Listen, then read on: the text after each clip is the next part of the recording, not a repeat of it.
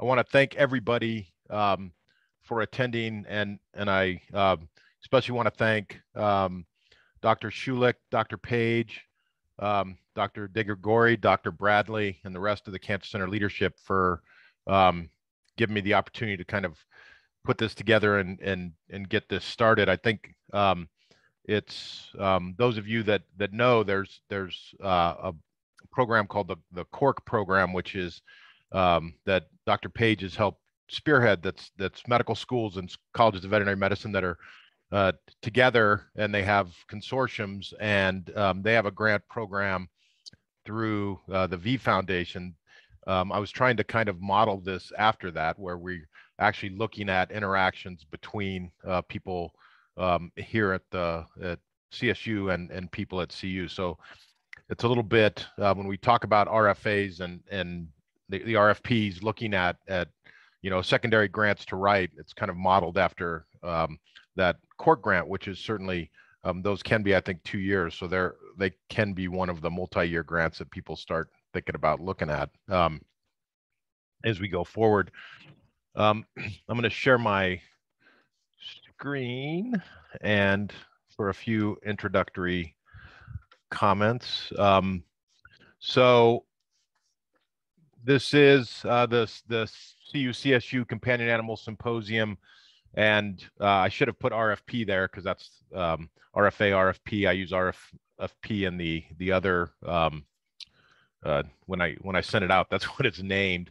And our goal here, and the way I kind of envisioned this when I thought about it, was an educational session on comparative oncology to spark a discussion about how this resource may fit and or dovetail with current research initiatives within other parts of the CU Cancer Center. So the thought was, let's spend an afternoon kind of talking about what goes on in companion animal cancer research and companion animal cancer therapeutics, and try to identify some provocative questions across and within research programs. So the structure of the talks today is kind of a one on kind of clinical trials at kind of developmental therapeutics, one on what we know about the molecular genetics about canine cancers, summary of that kind of MCO, then a discussion on immunotherapy, kind of more THI related, and then on kind of what's been done in kind of lifetime studies, or what is being done in lifetime studies and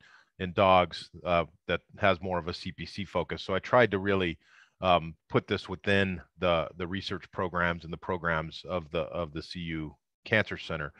I'm hoping people can identify potential collaborations or contacts across campuses in this process today. And if you notice in the schedule, when I put up the end, there's 20-minute presentations and then 25 minutes of discussion. So I really would like to get discussion and questions and people to press forward with other questions they have that may come up from the presentations.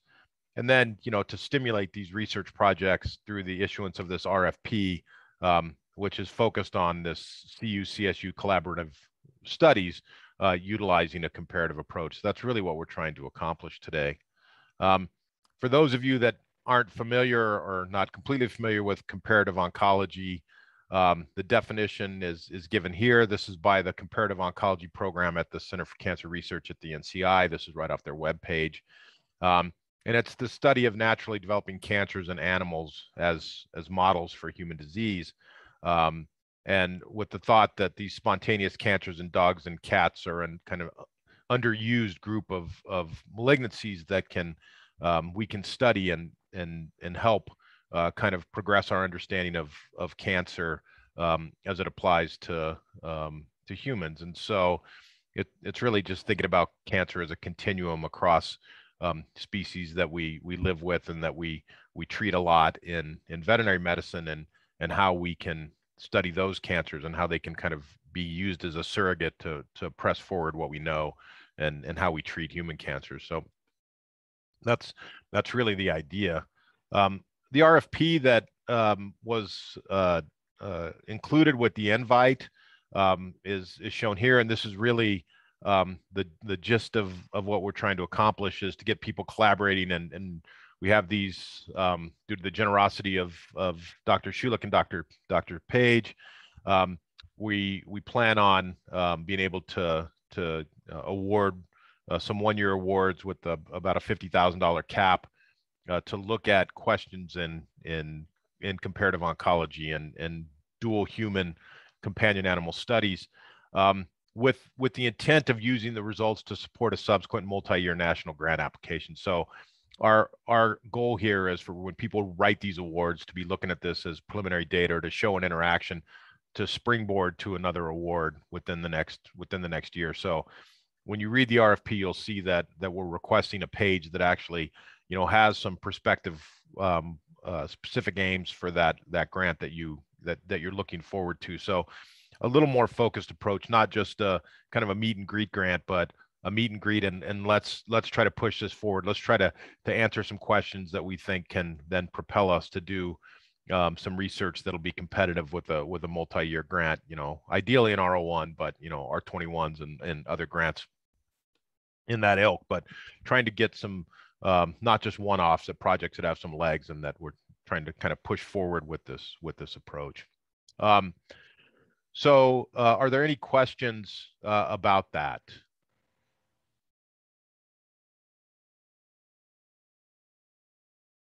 Okay. So really, without further ado, we can press forward with the schedule today. And like I mentioned, our first talk is going to be kind of more in the DT realm about clinical trials in companion animals and how they can be used to advance drug development. This is going to be given by Dr. Jenna Burton, who's a medical oncologist here at the Flint Animal Cancer Center. The next talk is going to be kind of more MCO focused. It's going to be an overview of what we know about the molecular genetics of canine tumors, to be given by Dr. Don Duvall here at the Flint Animal Cancer Center. Then more related to kind of tumor host interactions, we're going to talk about immunotherapy in canine patients and what's being done. This is, some people probably know there's an ongoing trial now that kind of sprang out of some work from Drs. Dow and Drs. Regan here that's now being done at Children's with losartan. And so this is something that's a little more advanced in terms of the interactions with people at CU potentially. And again, we'll have you know, some time to discuss other things we may want to go with this.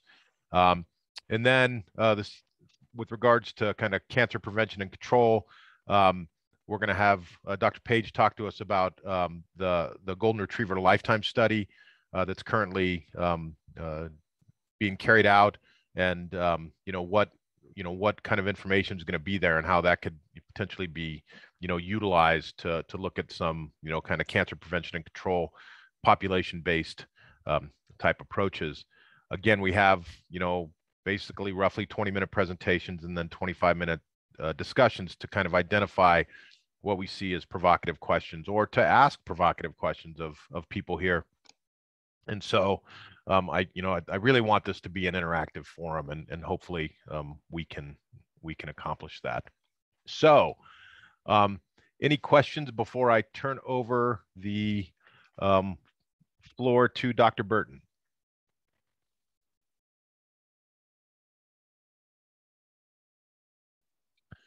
All right, without further ado, Jenna, it's all yours. All righty, let me share my screen here. Oops, what are we all seeing here? I don't want a whiteboard here. Hold on, do over. Okay. There you go. Sweet. All right, can everybody see and hear okay? Doesn't look too funky or anything like that? Looks good. Okay, thank you. So thanks for the opportunity to chat today. I was just realizing, so I am a previous Flint Animal Cancer Center member, and then I left for a period of time, and I've been back for about a year. And I was just realizing that my membership to the Developmental Therapeutics Program was just approved last month. So I don't know if this is like a trial by fire for continuing my membership or that sort of thing. We'll see how that goes. Or if they're like, oh gosh, we got fresh blood back in, we can tag her for this talk. So I'm going to talk about what we do here at the Cancer Center. Unclear why I'm not advancing. So those of you that work up here at CSU, you can take your first bathroom break or go get a snack.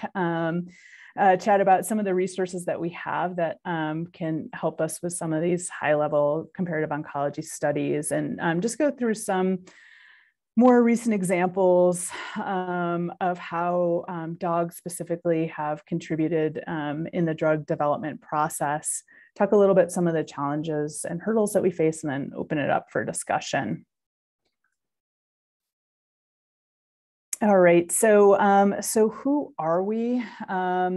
We are a big group of clinicians and researchers, graduate students, postdocs, and staff. And so there's kind of the research side of the FACC and then the clinical side. And I think what's really nice about this program is that we're all in very close proximity and have a lot of day-to-day overlap. So we have a number of cancer-related research programs going on here, and some of these are listed here. And you'll be hearing from Dr. Duval and Dr. Dow about some of their research programs. We have our integrated oncology service, which is still, there's a lot of other veterinary schools that are moving towards this model, but really CSU kind of led with the development of this, the integrated oncology service model. Thanks to this guy over here, Dr. Steve Withrow, who many of you know. And so we're really fortunate that we have medical, surgical, and radiation oncologists all combined in a single service. So we really feel like that can afford our clients and our patients the best care possible and avoid treatment delays and that sort of thing. We're also very fortunate that we have a dedicated oncology clinical trial center. And so this is kind of a robust setup for managing and conducting our clinical trials that are happening here. And it is truly oncology specific. There are other universities that have a general hospital-wide clinical trial center, but here we're fortunate just to be able to focus solely on oncology. So just a little bit about our clinical services, what we see on a daily basis, what we do. You know, we are a full service tertiary referral center. That being said, our clients don't need a veterinary referral to come see us. They can self-refer and walk in with lumps and bumps to be evaluated. So we are a really busy service. So we have about 1,600 new cancer patients annually. And, you know, we have navigated the COVID experience and are really back up to our pre-pandemic levels of service and have been for a year now. Our patient load is, we see a lot more dogs than we do cats. And I think that's just the nature of where we live in Colorado. So in more urban areas, certainly that shifts and you start to see a lot more feline patients. But as you'll notice in this talk, I'll often default to talking about dogs as the species that we use the most in comparative oncology. And that's a little bit of just the nature that we see. So as far as the canine tumors that we see on a regular basis, we see a ton of osteosarcoma. I think we had 3 on the schedule on Monday. So we see a lot of osteosarcoma. We see a lot of dogs with lymphoma, with B-cell forms being more common than T-cell forms, but certainly T-cell lymphomas making up about 25% of the cases that we see. Soft tissue sarcomas, we see a lot of sarcomas on dogs, and carcinomas, so whether that's head or neck, a lot of bladder tumors, lung tumors. Mast cell tumors, which is a very common skin tumor in dogs. We often see that frequently.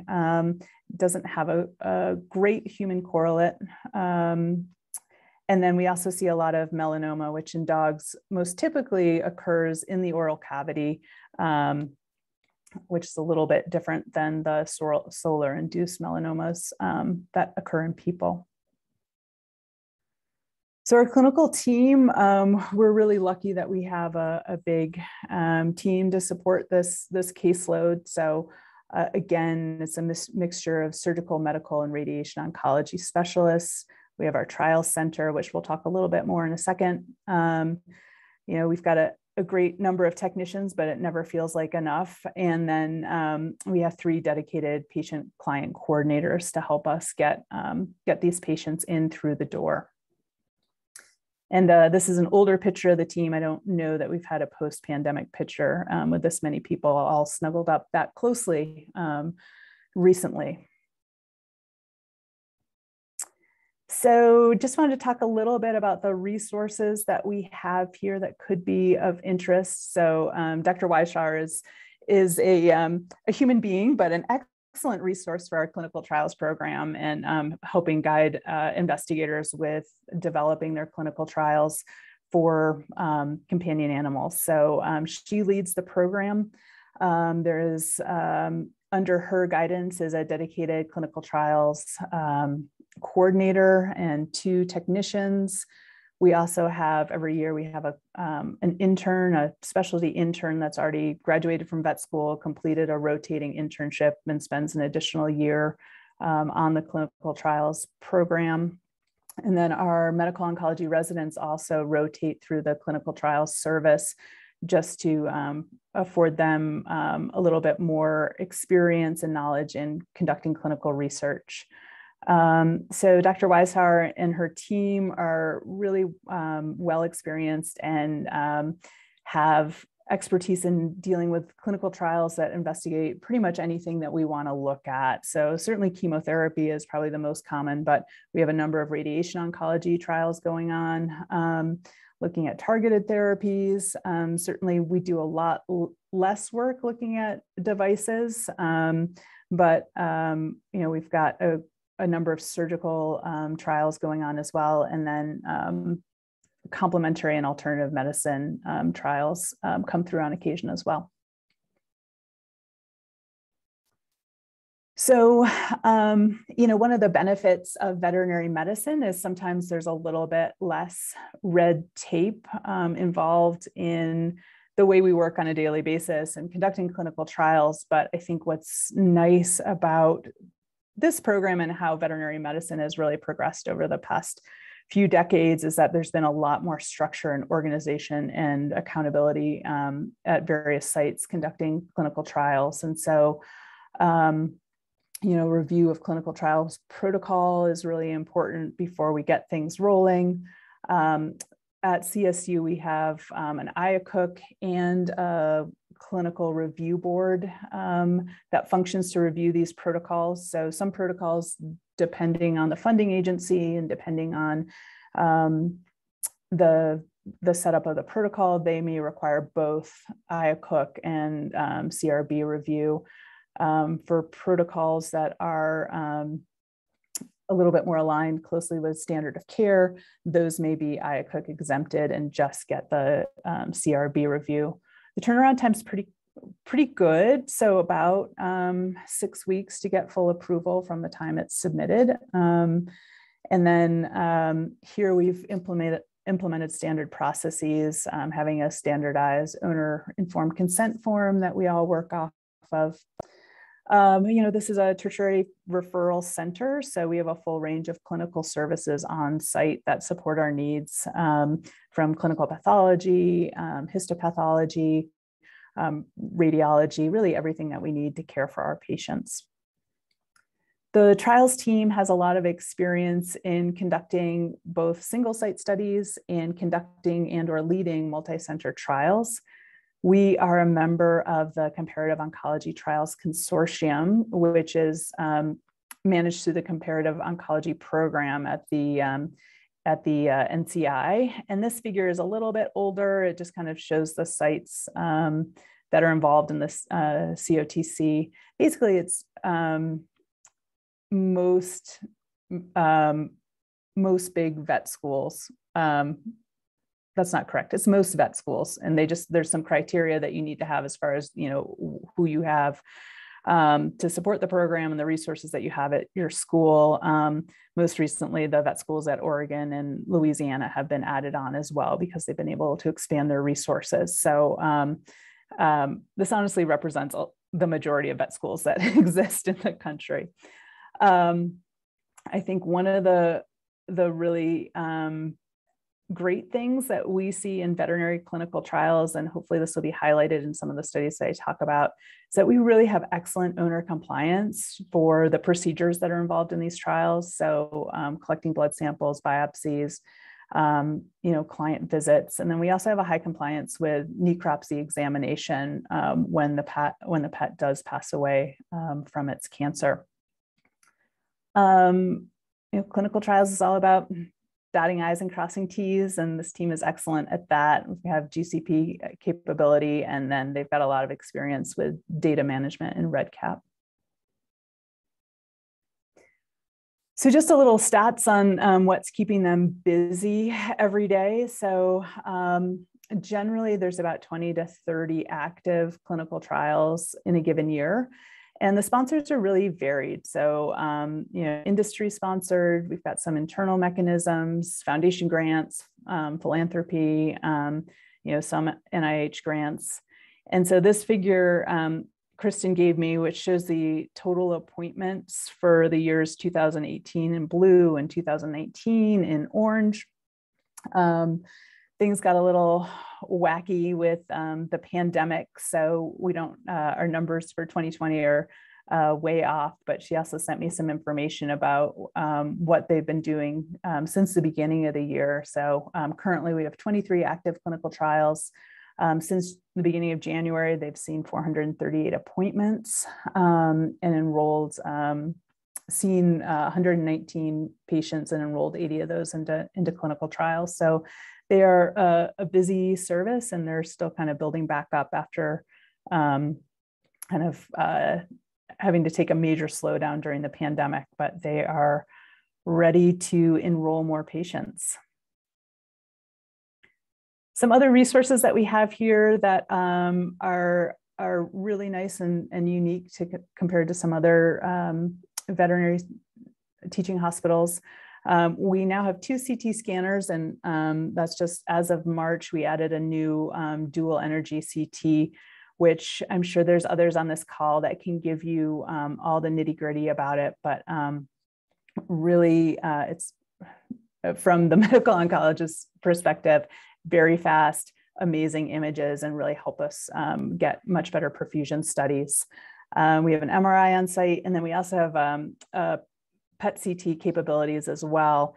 That's always a little bit logistically more tricky in our veterinary species because our dogs and cats do need to be anesthetized for their CT scans. So that adds a layer of challenge. And then they also need to be in kind of a quarantine in a nuke med ward until their levels are low enough for them to go home and be with their owners. So just some special considerations, and we're fortunate to have that all on site here. CSU has long been a leader in the field of radiation oncology, and they continue to lead the field. So we're very lucky with the linear accelerator that we have, our ability to do stereotactic body radiation therapy. I'm sure the RadOnc team would tell you that they're ready for a new LINAC, a new fancy one, but they still do amazing work with what they have. So that's a great resource to have, and still kind of the envy of many of the veterinary schools around the country. And then some new toys, a superficial X-ray irradiator, which the team is getting up and moving. And so this is great for superficial lesions and intraoperative applications. So this is just a third eyelid tumor on a horse, probably a squamous cell carcinoma.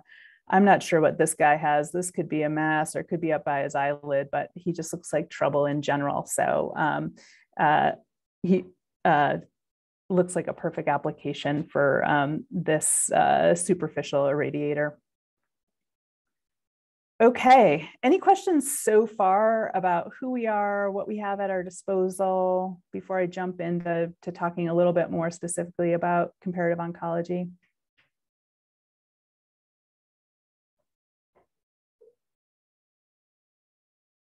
And I can't see the chat, so if there's something in there, someone will have to yell it out.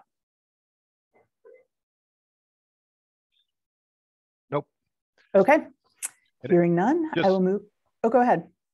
Yeah, just for quick, if you want to, in the reactions, there's a little raise your hand. So if you have a question, you want to raise your hand. If you put that up, I'll kind of moderate and let the speaker know. So anything comes to mind. So sorry, Jenna.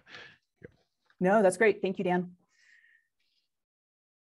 Okay, so why companion animals? So why do we think that our dogs and cats and potentially other species with cancer can really help with the drug development for therapies for people? Well, as most of you know, our patients have spontaneously arising cancers, and cancer is very common in our dogs and cats that we see. So these arise naturally. Dogs and cats and other species just develop cancer. And these tumors arise in fully immunocompetent hosts. So that helps with some of the things that Steve is going to talk about as far as, looking at new immunotherapies and that sort of thing. The tumors that our pets develop often have a very similar histologic appearance, biologic behavior, and the tumors that they get reflect the tumor heterogeneity that's seen also in people. So these two dogs, Clarence and Charlie, different breeds, golden retriever and a Labrador retriever, live in the same house, owned by the same owner. Both happen to get osteosarcoma in the same leg. You can't see in this picture, but they're both missing a left hind leg. But still,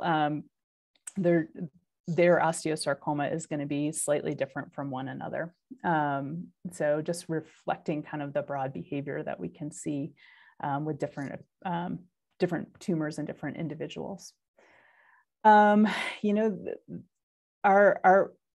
considered an abnormality now because I don't let my dog sleep in my bed or sit on my furniture, but these pets are literally sharing beds with us. They're drinking the same water. Often they're sharing the same food. We're walking on the same grass and breathing the same air. So I think I'm excited, to hear what Rod is going to talk about, because we haven't done a lot with the fact that these animals are living in the same spaces that we are. And our pets also have clinically relevant responses, both good and bad, to the investigational products. And they have owners that are living with them at home that are pay attention to their pets with cancer and give us detailed feedback about what they're seeing and what they feel their pet is experiencing. So that's really helpful, especially when we're assessing adverse events of a novel therapy. Dogs and cats live shorter lives than we do. So these animals have compressed progressions and survival time. So often we can generate information much more quickly than what can be done in people, just because the time progression just moves more quickly. And these animals have the potential to be less heavily pretreated. Standard of care for many of our tumor types is a bit more loosely defined. And so these are owners that are making decisions for their pets, that are paying for the cost of cancer therapy out of pocket. So while we may have therapies and protocols that we know are most effective, that may be time-wise or financially out of the reach for some owners. And so they may elect a less aggressive treatment protocol, or they may elect to roll into a clinical trial where they could get some potential therapy for their pet at a reduced or sometimes even at no cost. And then I think another important thing is that we have a very high degree of cooperation from pet owners. They're often very motivated.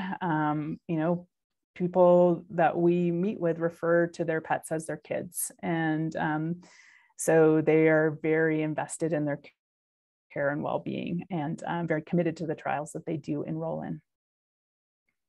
So I'm sure many of you have seen this figure before. The top part of it is just outlining what classically the drug development pipeline has been.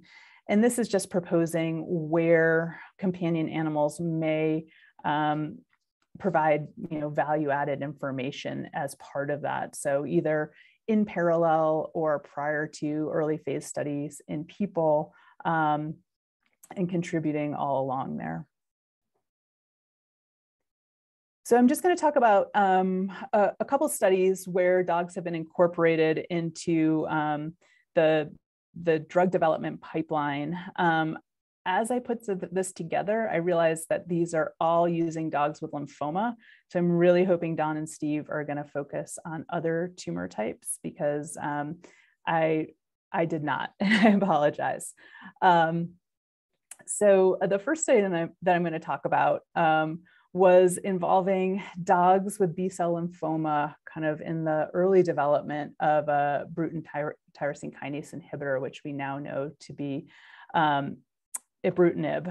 And so in this kind of preclinical study were included 8 dogs that were actually treated here. So this portion of the study was led by Doug Tham.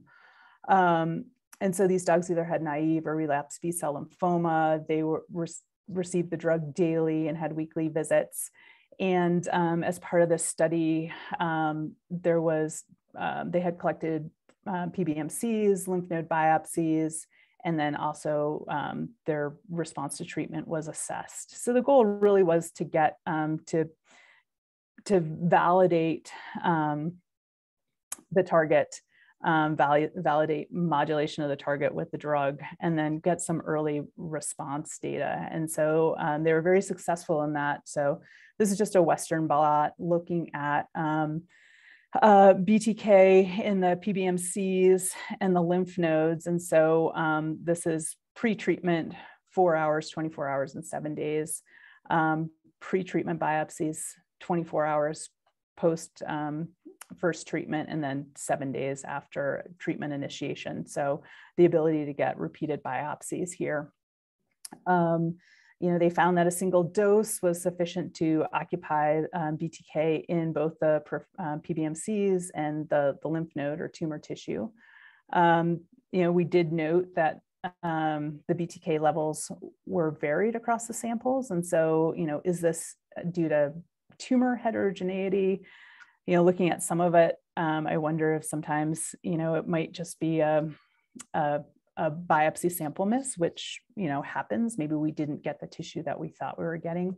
Or could this be potential drug-induced changes in peripheral blood BTK expression levels?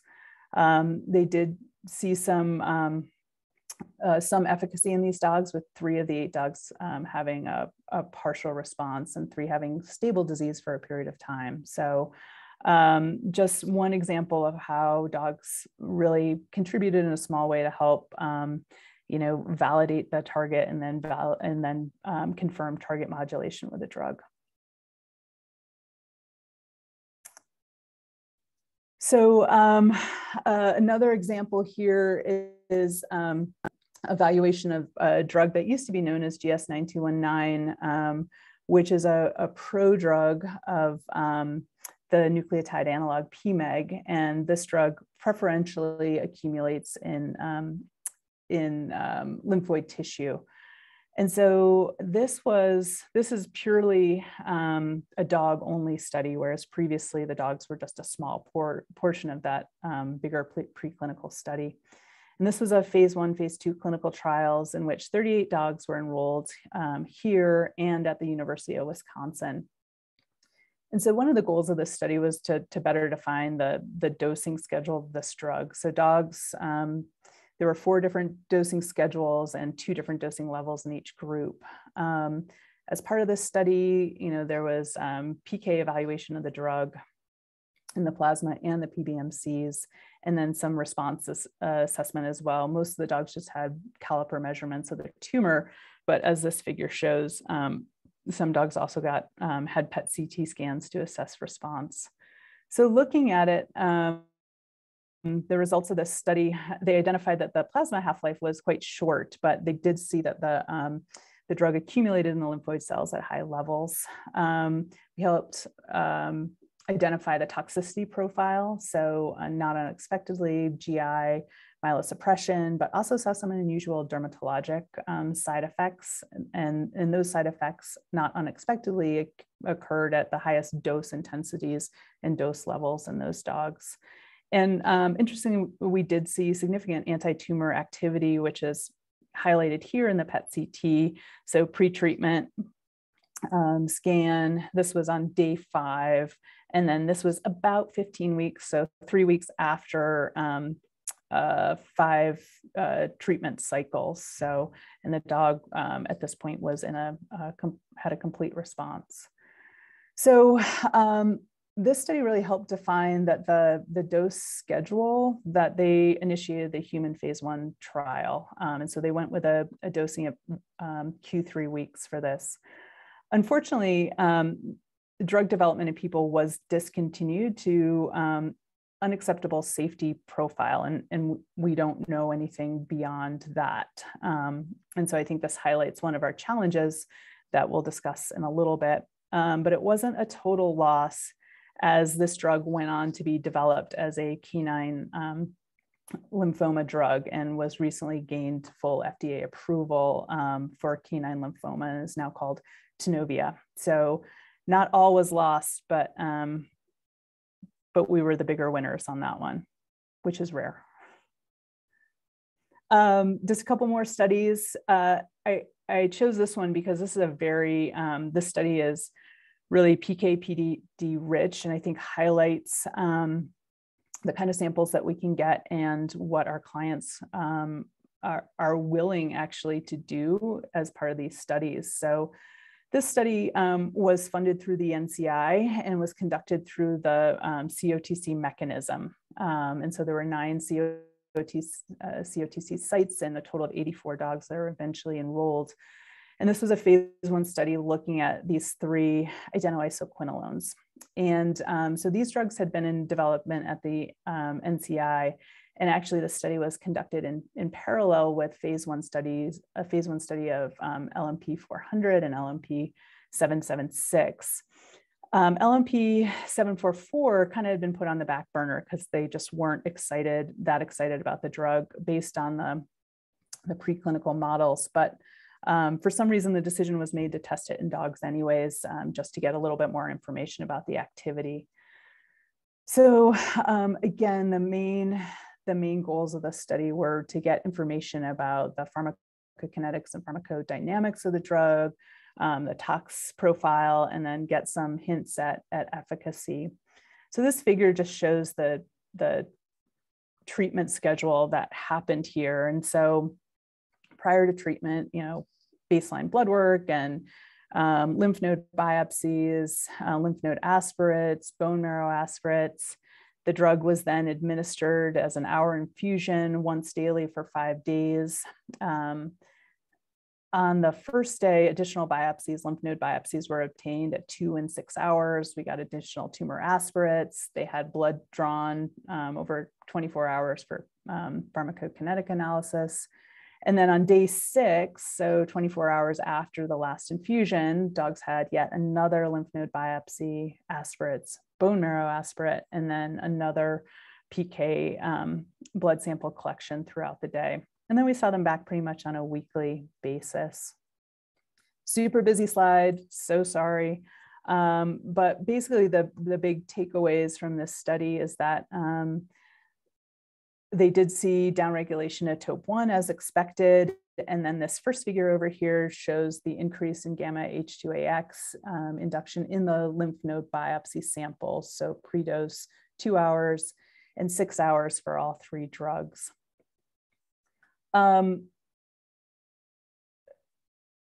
There was some surprises for what we saw as far as the PK profile, PK/PD profile for LMP 744. So this drug had a much longer half-life than the other 2 drugs, and this figure is showing that LMP744 had a much higher tumor concentration at day 6 as compared to 6 hours. So 6 hours is on the Y, day 6 is on the X. And if I don't know if you can see it, I can barely see it from here. You can see that these concentrations are much higher than what it went out to for the other 2 drugs. So there was tumor response noted for all 3 agents, and interestingly, at all dose levels for 744. And then we got more information about the toxicity profile. So GI myelosuppression for all 3. And then hypersensitivity was another side effect identified for 744.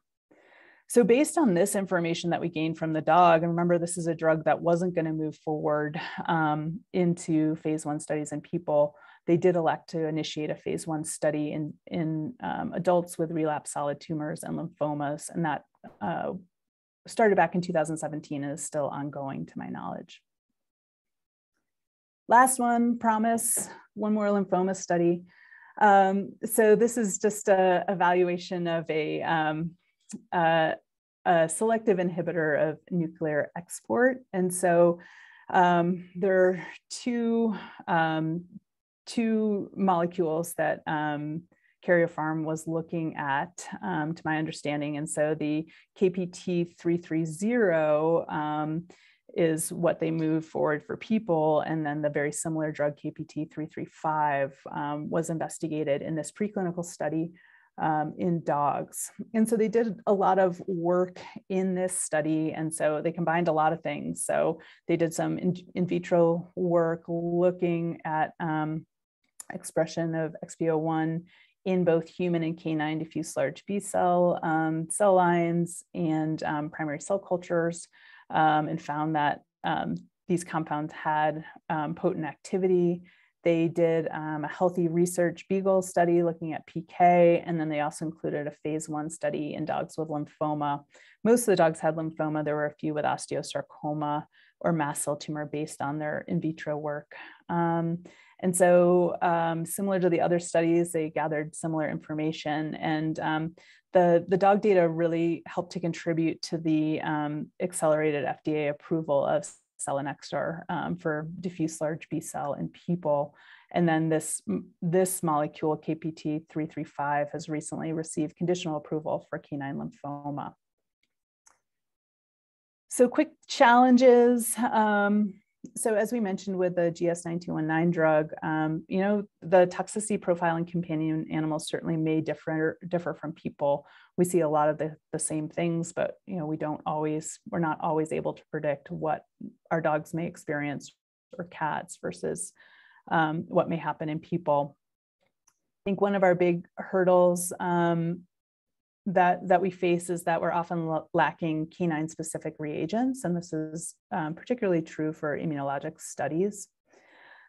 The tumors that we see in veterinary medicine are generally less well characterized as far as their molecular and genetic alterations, although Dr. Duval's been really helping us move us forward in this front. And so, and also likewise, sometimes we know a lot less about the tumor microenvironment, but Dr. Dow and Dr. Regan, that's areas of active research for them. We know that we sometimes see different oncogenic mutations in similar histologies. So for example, in canine melanoma, the BRAF mutations are infrequent. We see BRAF mutations actually in our urothelial carcinomas. But interestingly, even in those canine melanomas, the ERK and or PI3 kinase signaling pathways appear to be activated despite the lack of those mutations. And then, I think funding for the studies to answer some of these questions or overcome some of these hurdles sometimes is a bit limited in veterinary medicine. So just another challenge that we face. And that's all I've got. So I would be happy to open it up to questions. I'd love to stop hearing my own voice for a little bit. Dr. Burton, can I start it off? I'd love it. Yes, please. So first off, welcome back to the Cancer Center. Thank you. So I think the examples you showed are really quite striking, and one of them actually is, I think, indicates the answer to my question. But I'm wondering, for example, with the TOP1 inhibitor, it went into trials in humans not only in lymphoma but in solid cancers, and I wonder, is that because the spectrum of cancers is overlapping between dogs and humans, particularly dogs and children, but less overlapping with older adult cancers, which are mostly carcinomas in humans. And so how well can results from these clinical trials in dogs, can they still inform clinical trials in humans, perhaps with the same drug, even if not for the same cancer? Yeah, that's a really good question. And so we actually had talked about trying to expand into soft tissue sarcomas, and I can't remember all the conversations as to why that didn't happen or we couldn't pull it off the ground. But I think, they were intrigued enough by the amount of drug accumulation that occurred in those lymph nodes that it would have been nice if we could have shown that in soft tissue sarcomas in dogs. But, at this point, we don't have a reason that wouldn't occur in some sort of solid tumor. But, again, it would be nice to have that additional information. Yeah, because I can imagine, let's say with the TOP1 inhibitor, if there's mouse data that shows it can be effective maybe in a carcinoma model, and then you have the real world dog data, and that is a larger animal and they're living in human environments, that you can almost sort of combine those sets of data to say that, and you've also got the PK/PD in a large animal to provide a rationale for a clinical trial in humans in a different cancer, even though it wasn't what was tested in the mouse model. I'm not the mouse model, I'm sorry, in the dogs. I'm so used to mice. That's quite all right. Yeah, absolutely. Yeah, I mean, I think that's a really interesting question, James. And I think the interesting thing is, as we, is when after Dawn's talk, when she talks about molecular characterization, can we, if we define cancer as a molecular disease instead of just a histotype, right, or as a histopathological disease, then that could really change that ability to, go cross, histotypes with regards to treatment. And so I think that's been, I think, some of the frustration is people, we've run into. They're like, oh, if we're doing breast cancer, there's, dogs don't get breast cancer, which isn't exactly true, but, can soft tissue sarcoma, is it molecularly similar enough, or with the drug you're using, is it targetable enough that you could actually do that? So I think it's a great question and interesting. Like, I actually wrote that down as a provocative question, kind of histotype specificity. Do we have to worry about histotype, or can we molecularly or some other way characterize these tumors with regards to outcome?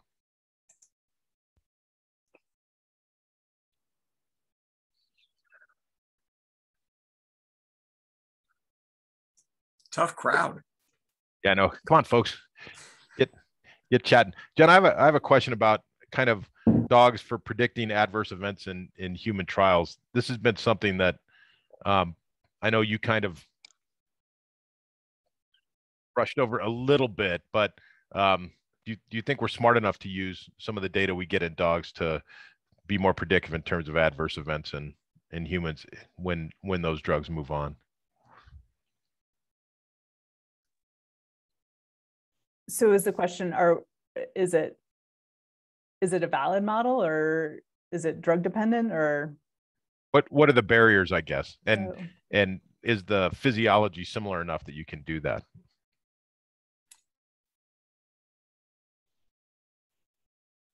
I mean, I'm just making guesses here, but I think we see a lot of similar toxicities with drugs that we've been using for years, that we've just, doxorubicin, vincristine, cyclophosphamide, that, we see a lot of the similar things. I think in veterinary oncology, we're a little bit more cautious with our dosing with some of those same drugs that have been used in people, just for the avoidance of side effects in these companion animals. So you know, we could miss things a little bit if we are treating a little bit less aggressively or differently. But I feel like with these control, you know, with doing kind of these phase 1 like studies, we're using the same parameters and defining dose limiting toxicities in a similar manner. So I think we should have hints. Paula Jenna has a question. So Paula.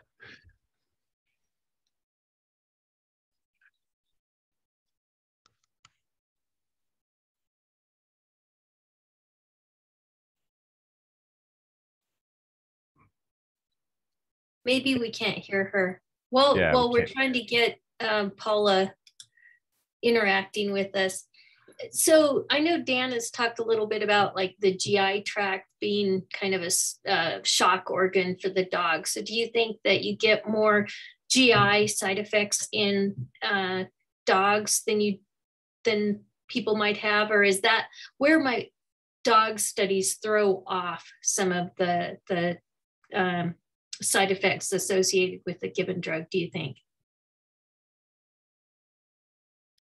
I think that that's true with the GI being the shock organ. So we do see a fair amount of GI signs secondary to our chemo. I guess it's hard for me to answer that just because I don't treat people, so I don't. But yeah, I think it could be. And so, and are there other organs that are less likely to be affected because there's something unique about the dog or the cat? You know, if you use that logic, then we shouldn't see, you know, cats, the lungs are more the shock organ. And so, you know, we shouldn't see as many GI signs as we do in dogs, but I still feel like we still see a fair amount in cats. I don't know, that's a total non-answer. Yeah, I guess I kind of set you up there because it's like, well, I didn't know how bad they are in people. So sorry about that. I think Paula? I think we can look at the concept of using older dogs or cats with concurrent diseases in kind of a number of different lights. I think for GI tract, if we can identify a way to mitigate significant GI symptoms, then be pretty confident that that's going to work in people as well if they have those symptoms, just because that is such a common situation. And then also, I think the toxicity in the liver of an older dog with concurrent disease is so much different than it is in a young beagle that's used for dog studies or in a mouse. So, you know, I think there are interesting concepts of how you might be able to mitigate some of the more common adverse events in people by using older patients that have cancer and studying mechanisms that are going to work in those patients, rather than assuming if it works in a young dog or a young mouse, that it's going to work in a person.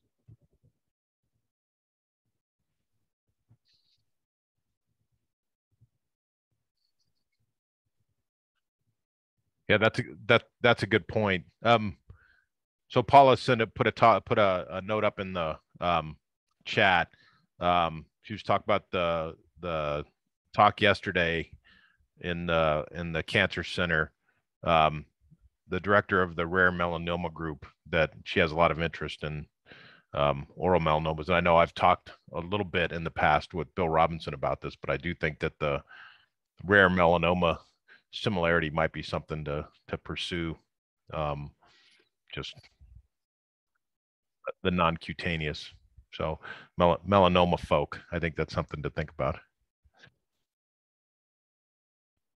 Jenna, I think it also might be useful for you to talk a little bit about the nature of our biorepository and what we have available, what we might want to make available or to collect, and how we might be able to ask for some help in terms of what would be most useful for comparative work going forward. We have well, I'll let you talk about it, but I think that's a big part of our resource here as well. Yes, and don't want to put you on the spot, Sue, but I'm happy to turn it over to Sue Lana, who runs that program. So I'll watch for you to unmute, but I'll keep talking until you do.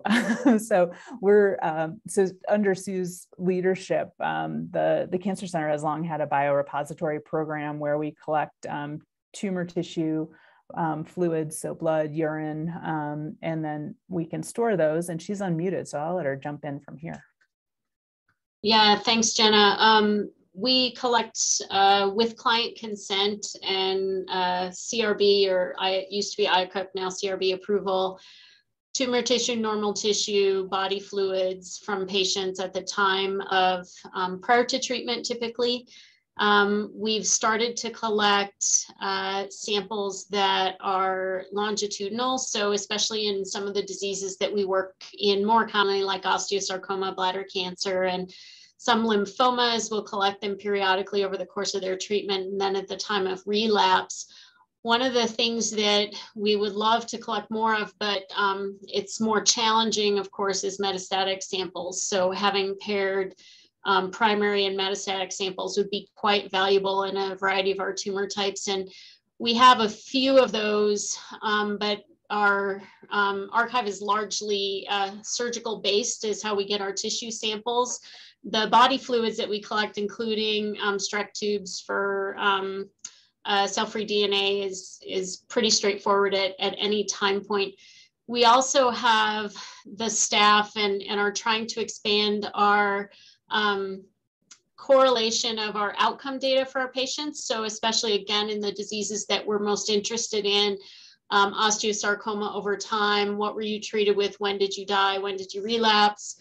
Those are pieces that we've added in the last couple of years to try to make the tissues that, for example, Dawn uses and may talk about a little bit later, more valuable as far as what happened to those patients and how can we correlate it to the things that she's finding.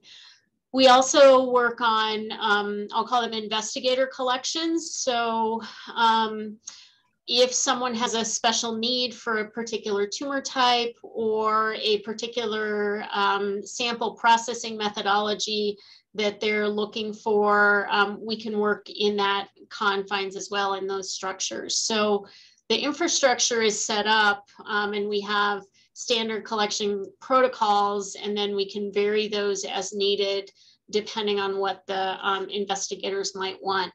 One of the things that often occurs is people sometimes forget, these are client-owned animals, and while we collect multiple samples and multiple time points, we're still limited in some of the things that we can do. And so if you have an idea and you're interested, if we have that type of tissue in the freezer or in blocks or something, if we don't have what you need, perhaps we can have a conversation about alternatives to what you need. And, can we do it based on a different type of sample or something, depending on what your assays are and what you're looking at. So that's kind of in a nutshell, our biorepository.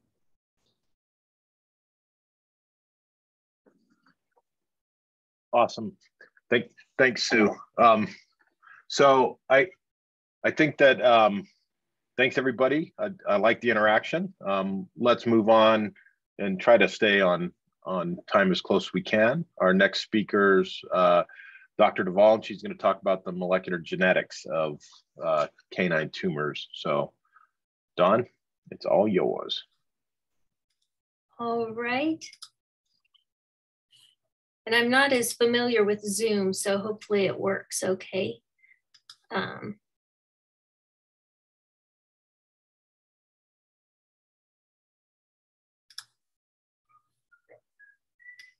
it's got a green box around it, so I think I'm okay here. Yep, we can see it. All right.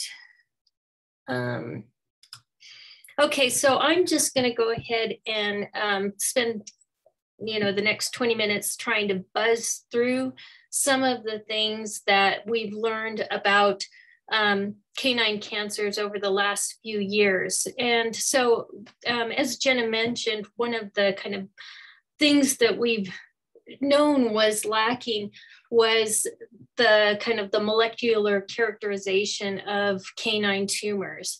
And so following the IOM meeting that was held a few years ago, there was a call from the cancer centers around the country to implement some extended programs to start exploring the immune environment and then the molecular characterization of a number of different canine tumors. And so some of the data that I've got is coming from that, but there are other universities around the country that are exploring different canine cancers. And so first, I'm going to buzz through some of those. Only, as far as I know, the only pan canine cancer analysis just came out this month. And so I'm going to follow that up by kind of exploring that pan canine cancer paper in a little bit more detail. And that paper also compares the canine cancers that were studied with the pathways that are activated in the comparative human cancers. And then I'm going to dive a little bit deeper into some of the work that we've been doing to characterize tumors here at CSU. So with that, I'll go ahead and get started.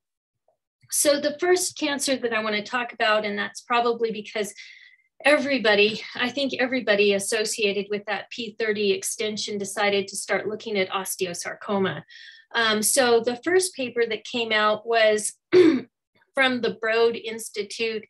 And what they identified, they did a study that looked at 66 dogs from 3 different breeds. So kind of a breed specific focus, and looked at osteosarcoma, did mostly whole exome sequencing in these tumors. And what they identified was that within these tumors, about 80% of the tumors carried either P53 mutations or copy number aberrations. Also in that study, they identified that around 21% of those samples carried mutations, usually inactivating mutations in the tumor suppressor SETD2. So that kind of got the ball rolling. And then from there, there's this study that was conducted a little bit more recently, a combination study working between TGen and then primarily Cheryl London at Tufts and Ohio State, and they looked at both whole genome sequencing and whole exome sequencing in a couple of panels of dogs. And like the prior study, they identified a high number of mutations in the P53 pathway. Their numbers came in at around 79%. And then they also identified, in addition to the single nucleotide variants in SETD2, they also identified structural variants in a number of, in the SETD2 gene, bringing the number of animals bearing these types of variants up to about 42% of their samples. In addition, they also found, kind of specific to structural variants, that there were a number of animals that carried structural variants in this dystrophin gene, or the DMD gene. And this gene has also been linked to the increased incidence of rhabdomyosarcoma in children. So this was kind of a new interesting finding. And then another gene that was commonly identified in pediatric osteosarcomas were variants in the DLG2 gene. And they also identified structural variants in about 25% of those animals. Next tumor that I wanted to take a look at were canine bladder transitional cell carcinomas. And a number of people have conducted studies, including us. So one of the first studies was a collaboration between Elaine Ostrander and Debbie Knapp to look at canine bladder cancers. And they identified the activating homolog to the V600E mutation in BRAF in 3 of 4 RNA sequencing samples that they conducted. We also did whole exome sequencing in canine bladder cancer and determined that that variant was present in around 70%, 67 to 70% of our samples.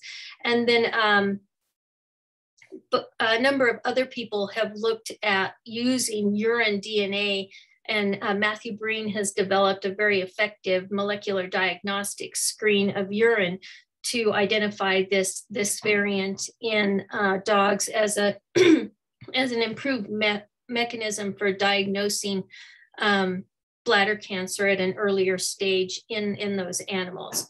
We've continued on to start to try and characterize some of the dependencies, or,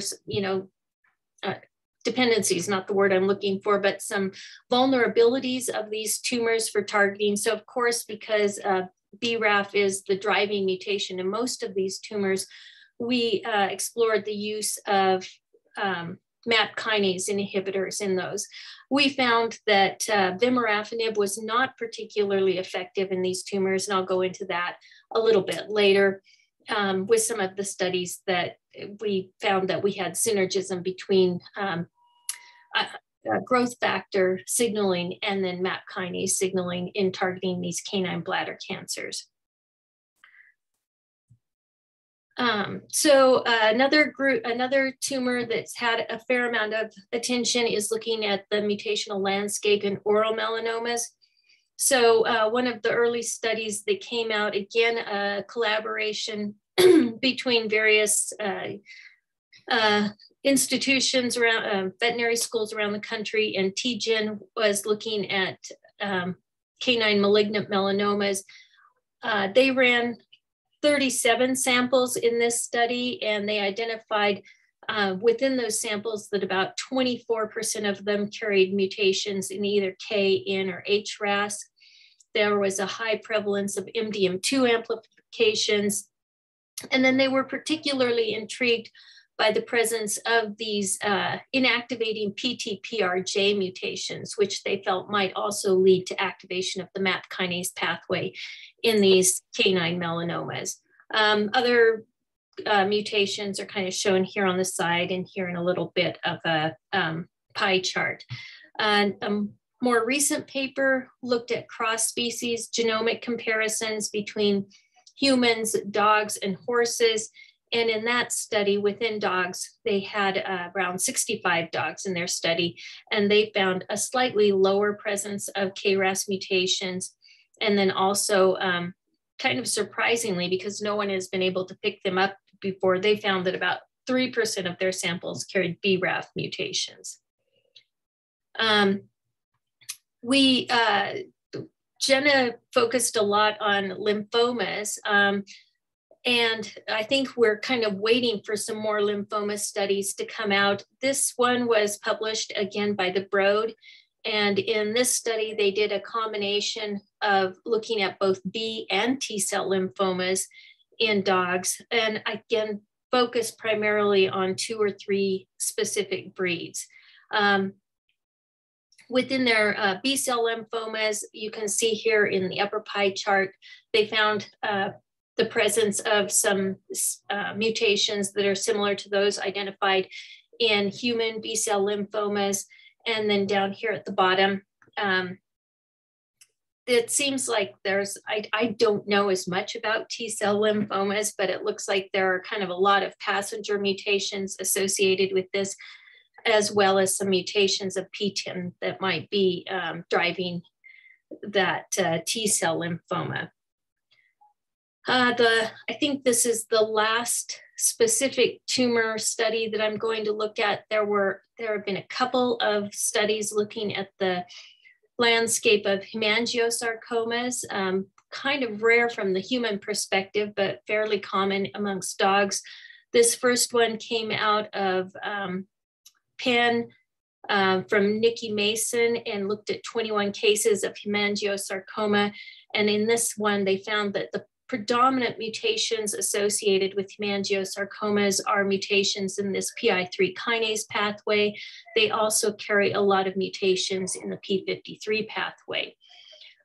This more recent paper, again from a combination study from the Broad, looked at 47 hemangiosarcoma cases. I think all 47 of these were from golden retrievers. And again, prevalence of mutations in the PI3 kinase pathway and P53 pathways. So just recently in Nature Communications, Xiaying Zhao at University of Georgia collected 684 cases of canine cancer across 7 different cancer types and 35 different breeds worldwide. And so she basically did some quality control checks on these different canine whole exome, whole genome sequencing samples, and started to look at the mutational landscape.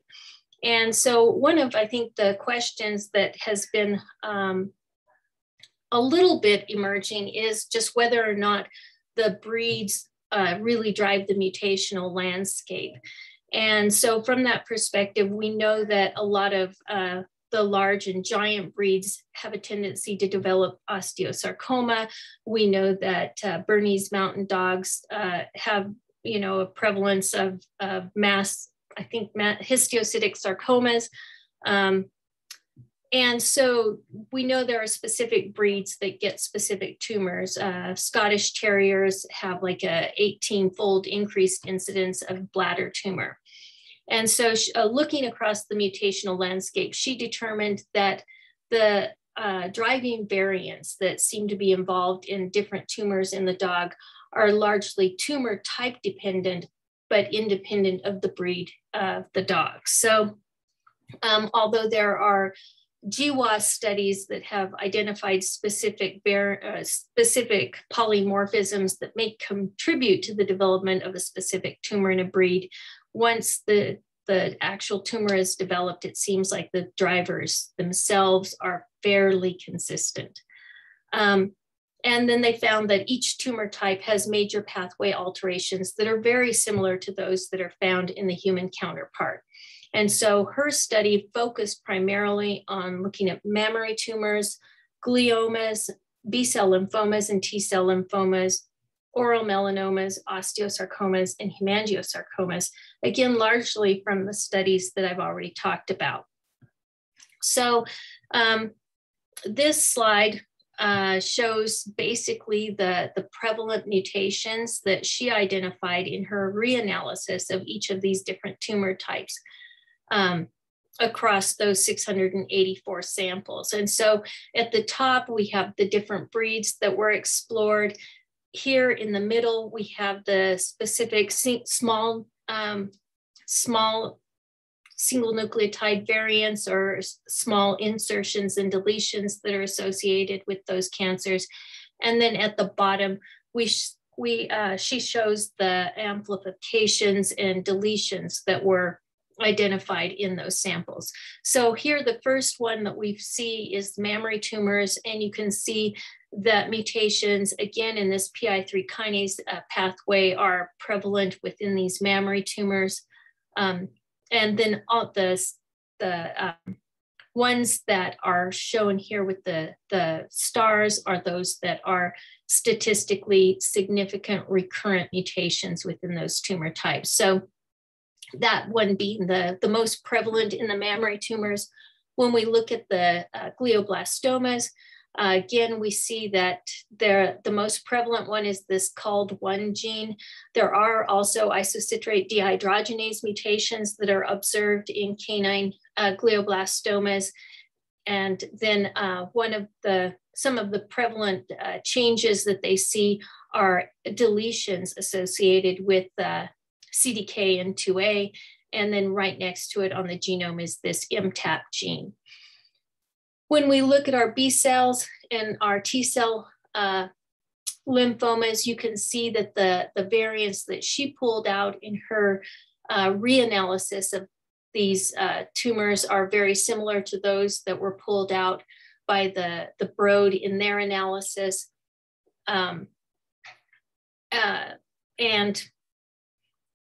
You can see, I don't know, I'm just gonna stop there, I guess. Again, commonly see deletions in CDKN2A. And then here we move on back to our oral melanoma.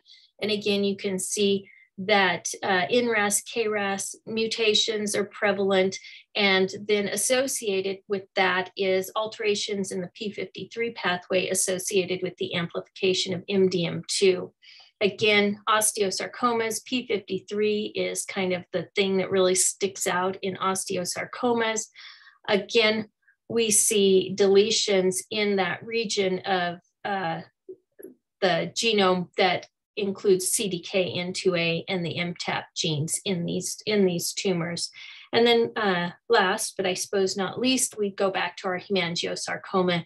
And again, here we see P53 present in over 50% of the tumors that were analyzed, and then also activating mutations in this PI3 kinase pathway.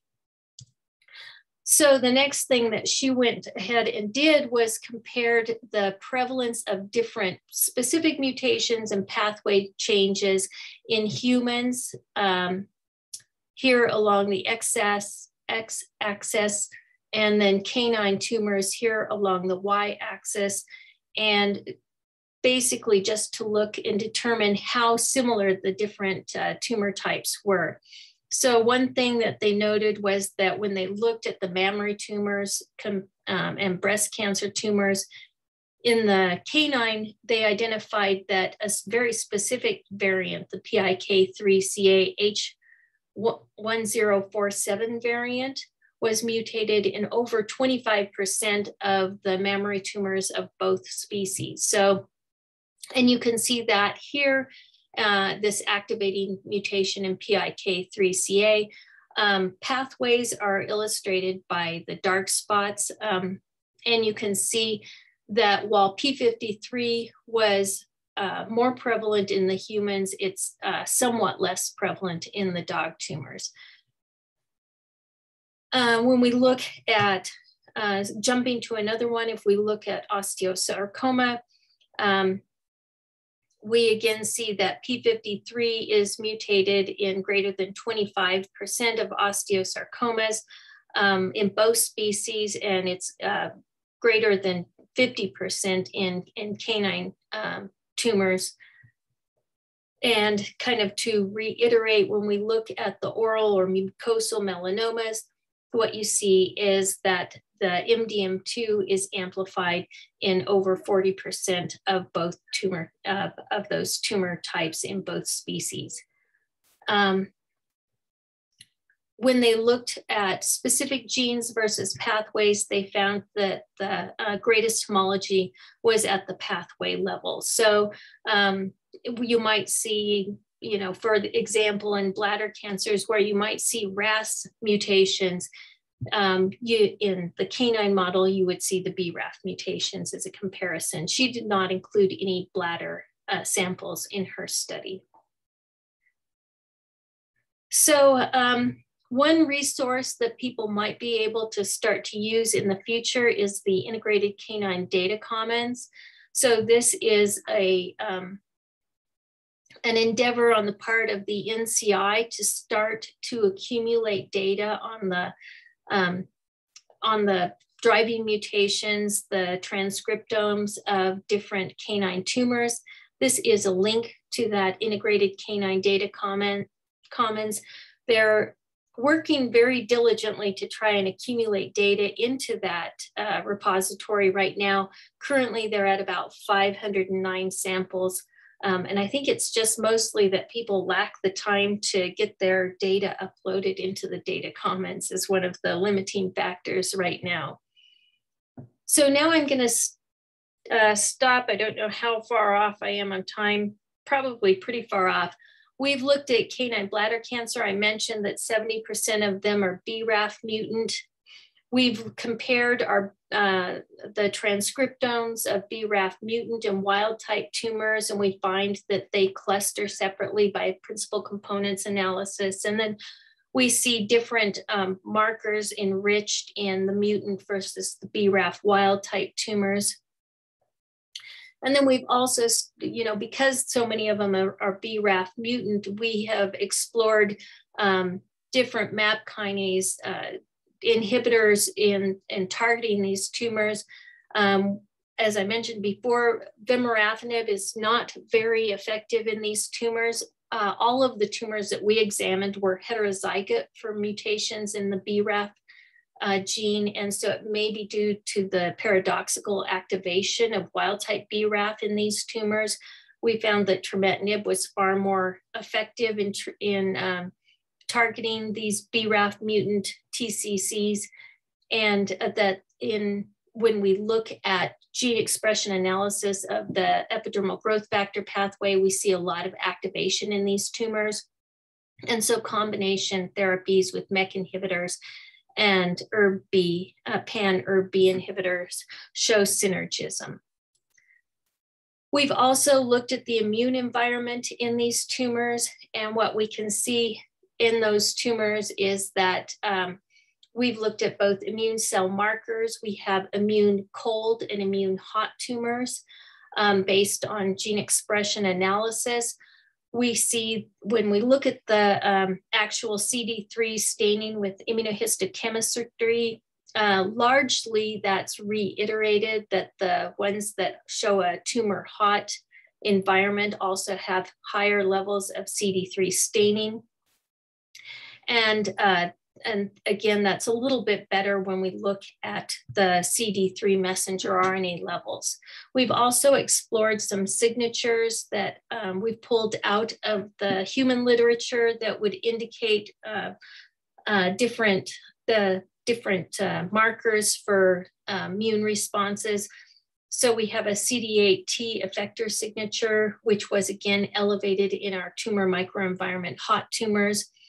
These also show elevation in an interferon gamma signature. What we did not see was an association between tumor microenvironment hot tumors and the tumor mutational burden in our tumors. We've also looked at some markers that are associated with response to PD-1 and PD-L1 inhibitors. So in this one, they used the CD8 effector marker, and so we see that marker signature is elevated in our hot tumors. Also associated with that, there's a fibroblast TGF-beta responsive signature that is associated with the lack of response to these inhibitors, and we see that our hot tumors are lacking that signature, and about half of our cold tumors are elevated for that TGF-beta signature. We've also been working to develop trametinib resistant lines. So here we've developed two different types of TCC, one that was a BRAF mutant and one that was a BRAF wild type, and we've made them both resistant to trametinib, and they're also resistant to ERK inhibitors as well. And then these are going to be utilized in some synthetic lethal screens to explore synthetic lethal interactions in these trametinib resistant cell lines using a library that we've been designing and constructing through the functional genomics core. And so we've kind of settled on a library that's going to have 5 targets, 5 guide RNAs targeting each gene. And then we have funding to explore these synthetic lethal screens using the CCTSI Copilot program in collaboration with Jim Costello. When we move to osteosarcoma, we've also explored driving mutations and copy number variations in a panel of around 26 different osteosarcoma tumors. We again see about 85% of ours have P53 mutations, 23% have SETD2 mutations. Again, those being the primary drivers.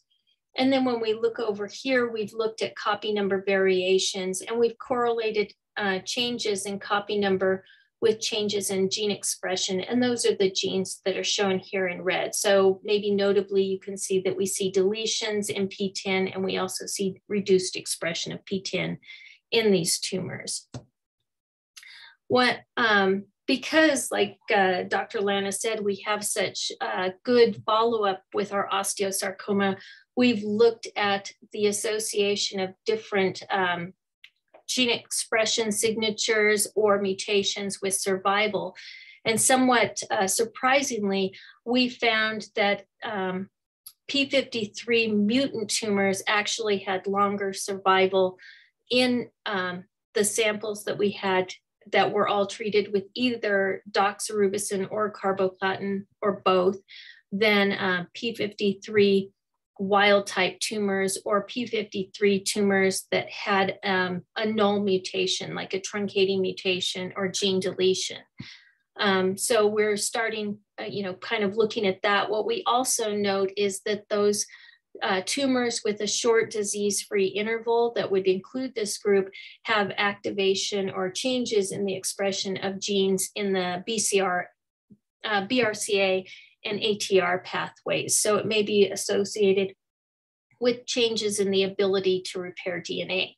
Another marker that that was significant in multivariate analysis was the increased levels of monocytes in the tumors with a short disease-free interval. We've been, it's currently sequencing, whole exome sequencing of soft tissue sarcomas, and RNA sequencing. We'll use the RNA sequencing again to look at differential gene expression analysis and trying to identify any fusions that might help to drive these tumors. This is an oncoplot showing the top cancer genes that are mutated in these soft tissue sarcomas.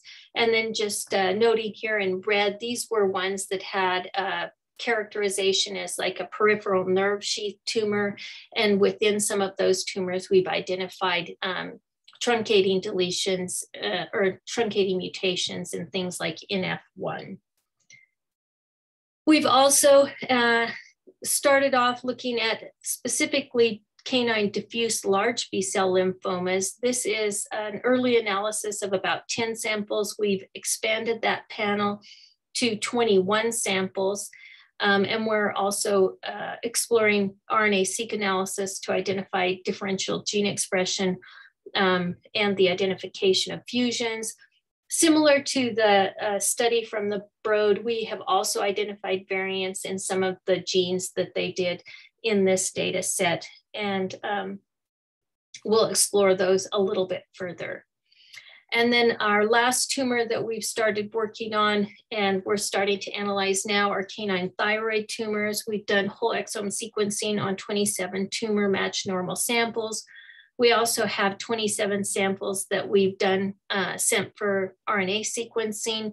And again, we'll identify somatic variants, potential copy number changes, differentially expressed genes, and then fusion proteins. And these tumors represent a mix of solid, follicular, and compact subtypes of thyroid cancer. And then 2 to 3 of the tumors that we've sequenced also show histological evidence of being expressing calcitonin and are probably C-cell carcinomas.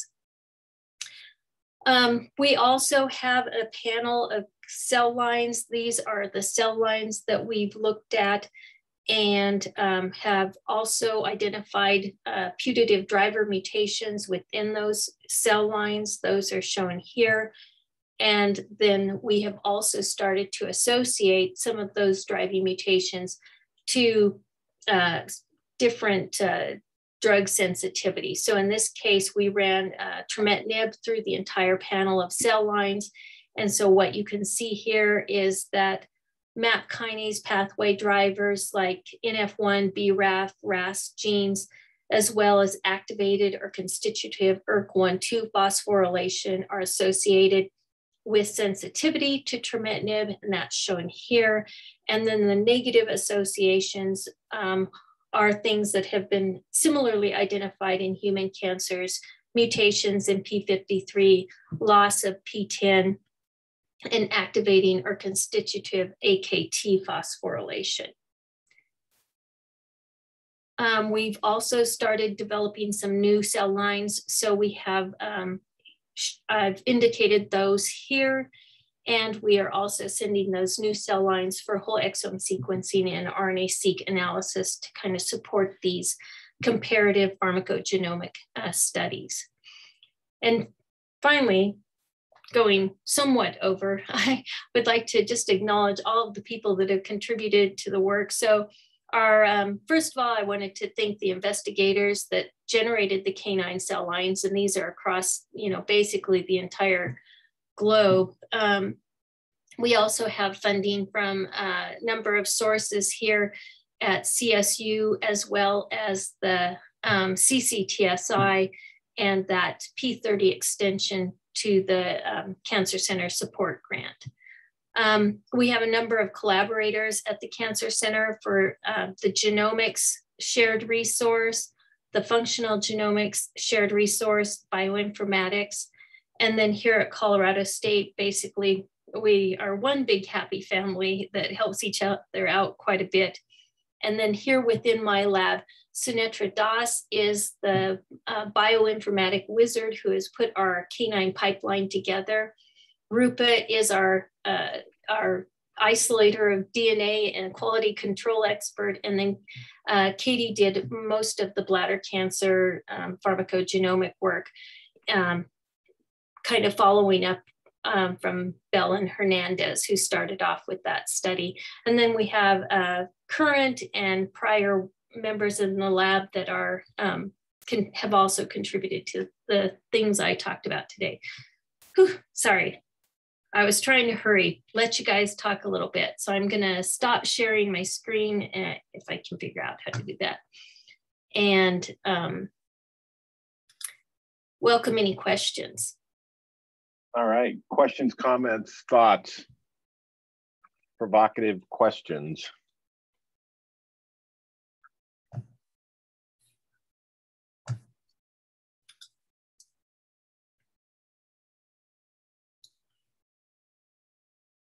Okay, how do I make it stop sharing my screen? There should be red up at the top, says stop sharing. Yeah, I think I had to get it off of the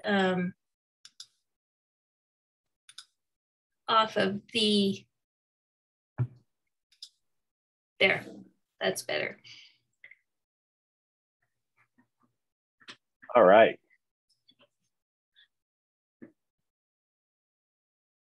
So, certainly from our perspective, we would welcome interactions with people who are interested in helping us to explore, the comparative aspects in thyroid cancer and the diffuse large B-cell lymphomas. If there's any interest in trying to utilize those. One thing I forgot to mention, we do have a number of the cell lines that we've been working with in the tissue culture core, so that they're accessible to members of the Cancer Center. And we can provide you more information about those cell lines if you're interested in utilizing them.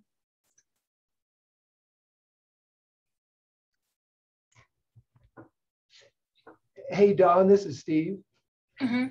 Hey, I wonder if you could comment on the potential value of the dog model for rare human cancers. The dog histiocytic sarcoma model for Langerhans, histiocytosis in humans, the sinonasal cancer, anal sac cancers, and the potential utility of those lesser known models. Well, I think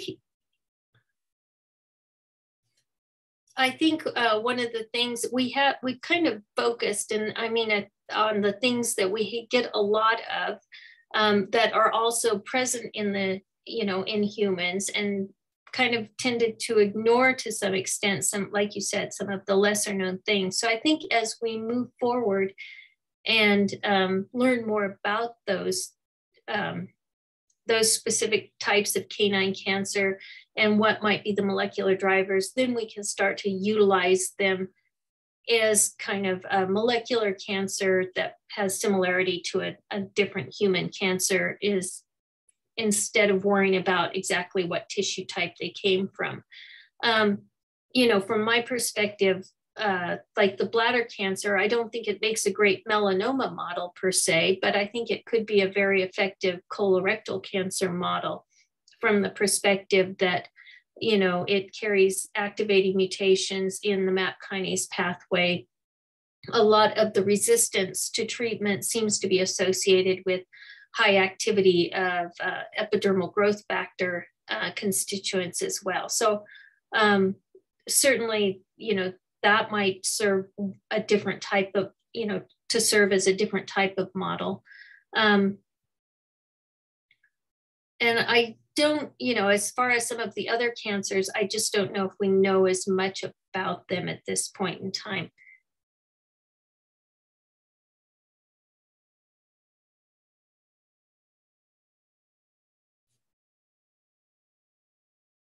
Yeah, I mean, I think that one of the problems in the cancers and molecular disease era in comparative onc has been the lack of information that we've had on tumors. And as this comes pouring in, I think it's kind of allowing us potentially to make those types of molecular comparisons. Well, and so from the perspective, like if we discover something very important in, say, our thyroid cancers that could, very similar to human thyroid cancers, what would our client numbers be like? I mean, how effective would a study, a clinical trial in thyroid cancer be? How quickly could we accumulate a sufficient number to test something? Do you have any numbers for like thyroid cancer in our clinic?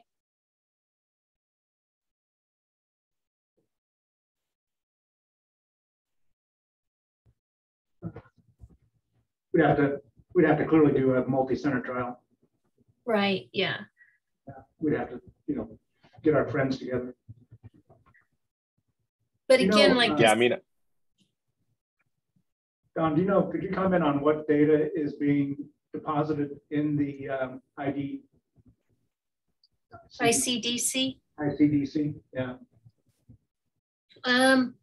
Well, I know that most of Debbie Knapp has most of her bladder cancer data deposited there.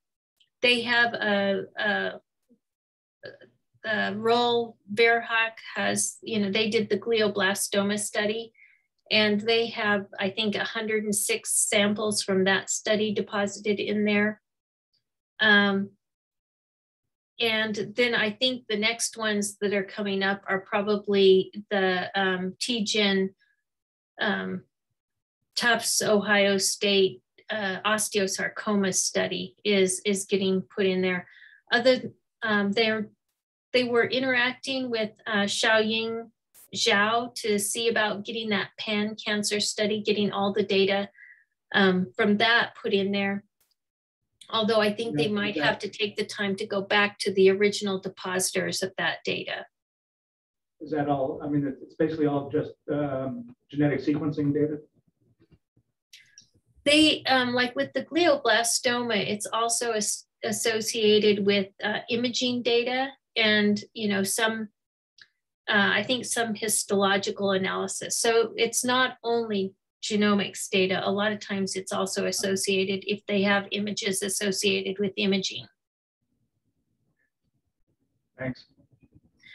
They're also working with the Seven Bridges group to try and help build a platform where people might be able to analyze that data kind of on their own using the Seven Bridges platform for genetic analysis. Yeah, I mean, I think it's going to be really telling as we start to get more and more data. If we could start subdividing, instead of, thyroid tumors have, X mutant thyroid tumors, and those get treated differently. I mean, I know you're kind of thinking about that with P53 mutant osteo in terms of what to do with that versus wild type. But I do think as we start molecular characterizing the tumors, it's going to potentially change.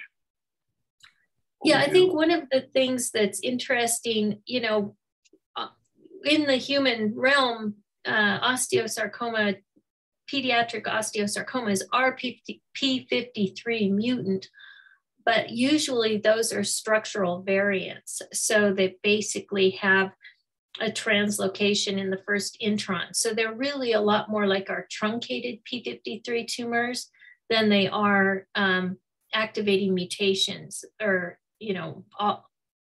dominant negative mutations in P53 in the DNA binding domain. So it's a little bit different field than just the standard missense mutation. Yeah, but I think characterizing those molecularly and the similarities and differences are critical to whether they're, if you would treat those similarly or differently, or how you would approach that in a clinical trial. Right. Yeah, and I mean, if anybody's interested in trying to find out, more about a specific tumor or wants some of the references, I'm happy to share that information, share those links with them or those papers with them. All right. Any more thoughts on kind of the molecular genetics of, it's hard to digest all the information and think about it, but I think this can be an ongoing conversation as people are starting to think about anything they glean out of this and how they might want to approach a research question. I think that's another thing we're trying to do is connect people today. So see faces, get names, know who to talk to. Okay, without further ado, our next speaker is Dr. Steve Dow, and he's going to talk about immunotherapy in cancer patients. So with that, Steve, you get to drive the Zoom platform. Very good. Thanks, Dan.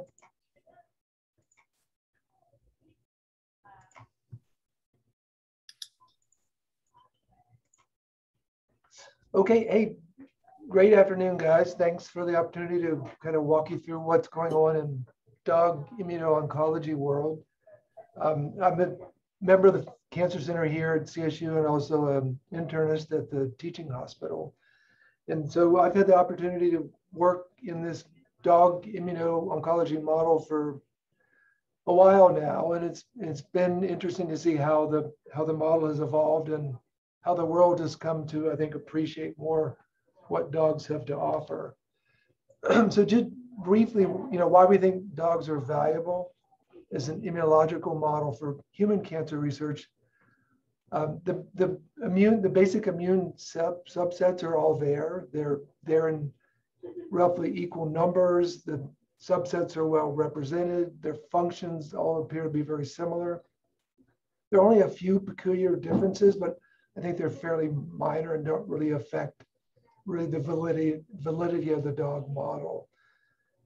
Jenna mentioned earlier the similarities in terms of how the tumors develop. And then I think from the immunological standpoint, metabolism and body size actually really matter a lot as well.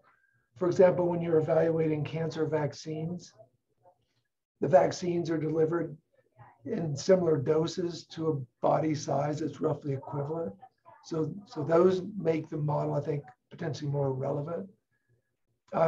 There's discussion off and on about what's lacking in terms of our immune assay portfolio, but I think I would really push back and argue that particularly nowadays, we really have a robust immune toolbox for studying immune responses in dogs. Routine multicolor flow, IHC, we're starting to move into geospatial imaging. We have multiplex cytokine arrays.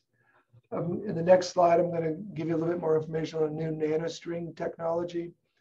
And then really, I think the next gen sequencing platforms are really closing the gaps in terms of what we can study immunologically in dogs compared to, for example, to humans. And then I wanted to put some emphasis on this last point because I think sometimes it gets overlooked. And that's this idea that dogs have a very well-educated immune system, unlike our mouse models. So if you think about it, the dog immune system has seen lots of things by the time the dog develops cancer. So almost all puppies and young dogs develop viral and bacterial infections. They all get vaccinated. They often get repeatedly vaccinated. So by the time cancer rolls around, the immune system has already put a lot of its energy into looking at other things. So it's not, it's not a wide open immune system that can devote its full time and attention to cancer, unlike the mouse, who really hasn't seen much of anything except sterile food and water. So when cancers are induced in mice, I would argue the immune system is somewhat artificially able to completely focus on cancer, unlike the case in the dog. So the nuance of the dog immune system, I think, is important when we talk about cancer immunity. And then I know Dan wants to discuss provocative questions, but if somebody has questions during this presentation, feel free to jump in. I did want to point out one of the new additions to our toolbox, and that's the Canine IO panel. So this was developed by the NanoString company. It was underwritten in part by the UL1 program at NCI that's funded really the first targeted funding for canine immuno-oncology research. So the panel is really patterned after the human IO 360 panel. Very similar set of genes. It's 800 genes, 750 some genes are immune related, 47 annotated immune pathways. And so it's really a nice tool that we can use to make analogies between dog and human immune response. It's also very robust. In fact, we can use NanoString to look at gene expression in formalin fixed tissues. So it's really the only platform that allows us to look at transcriptomic responses in that sort of tissue sample. And we're exploring other opportunities for the use of NanoString in other canine diseases, but it's a very valuable new tool that we have. And I also wanted to point out that our lab and others are starting to move now into single cell sequencing. And this work in my lab is being driven by Dylan Ammons and Linda Chow, but this is one of our first looks at circulating PBMC in dogs. Using single cell sequencing, we're going to be comparing dogs with osteosarcoma to healthy dogs, seeing if we can identify unique cell populations or signatures. But if you just look at the UMAP here, you can already, I think, understand the power of the technology. And it really, so for example, we can see 4 subsets of cytotoxic T cells in dogs, 5 to 6 subsets of CD4 T cells, 5 to 6 within the monocytic population. And this really allows us to close the gap with what we can learn in human and mouse models as well. So it's going to be, I think, an increasingly powerful tool that we can use. So if you're studying immuno-oncology in dogs, I think there's some models that make sense, some that make more sense than others, perhaps.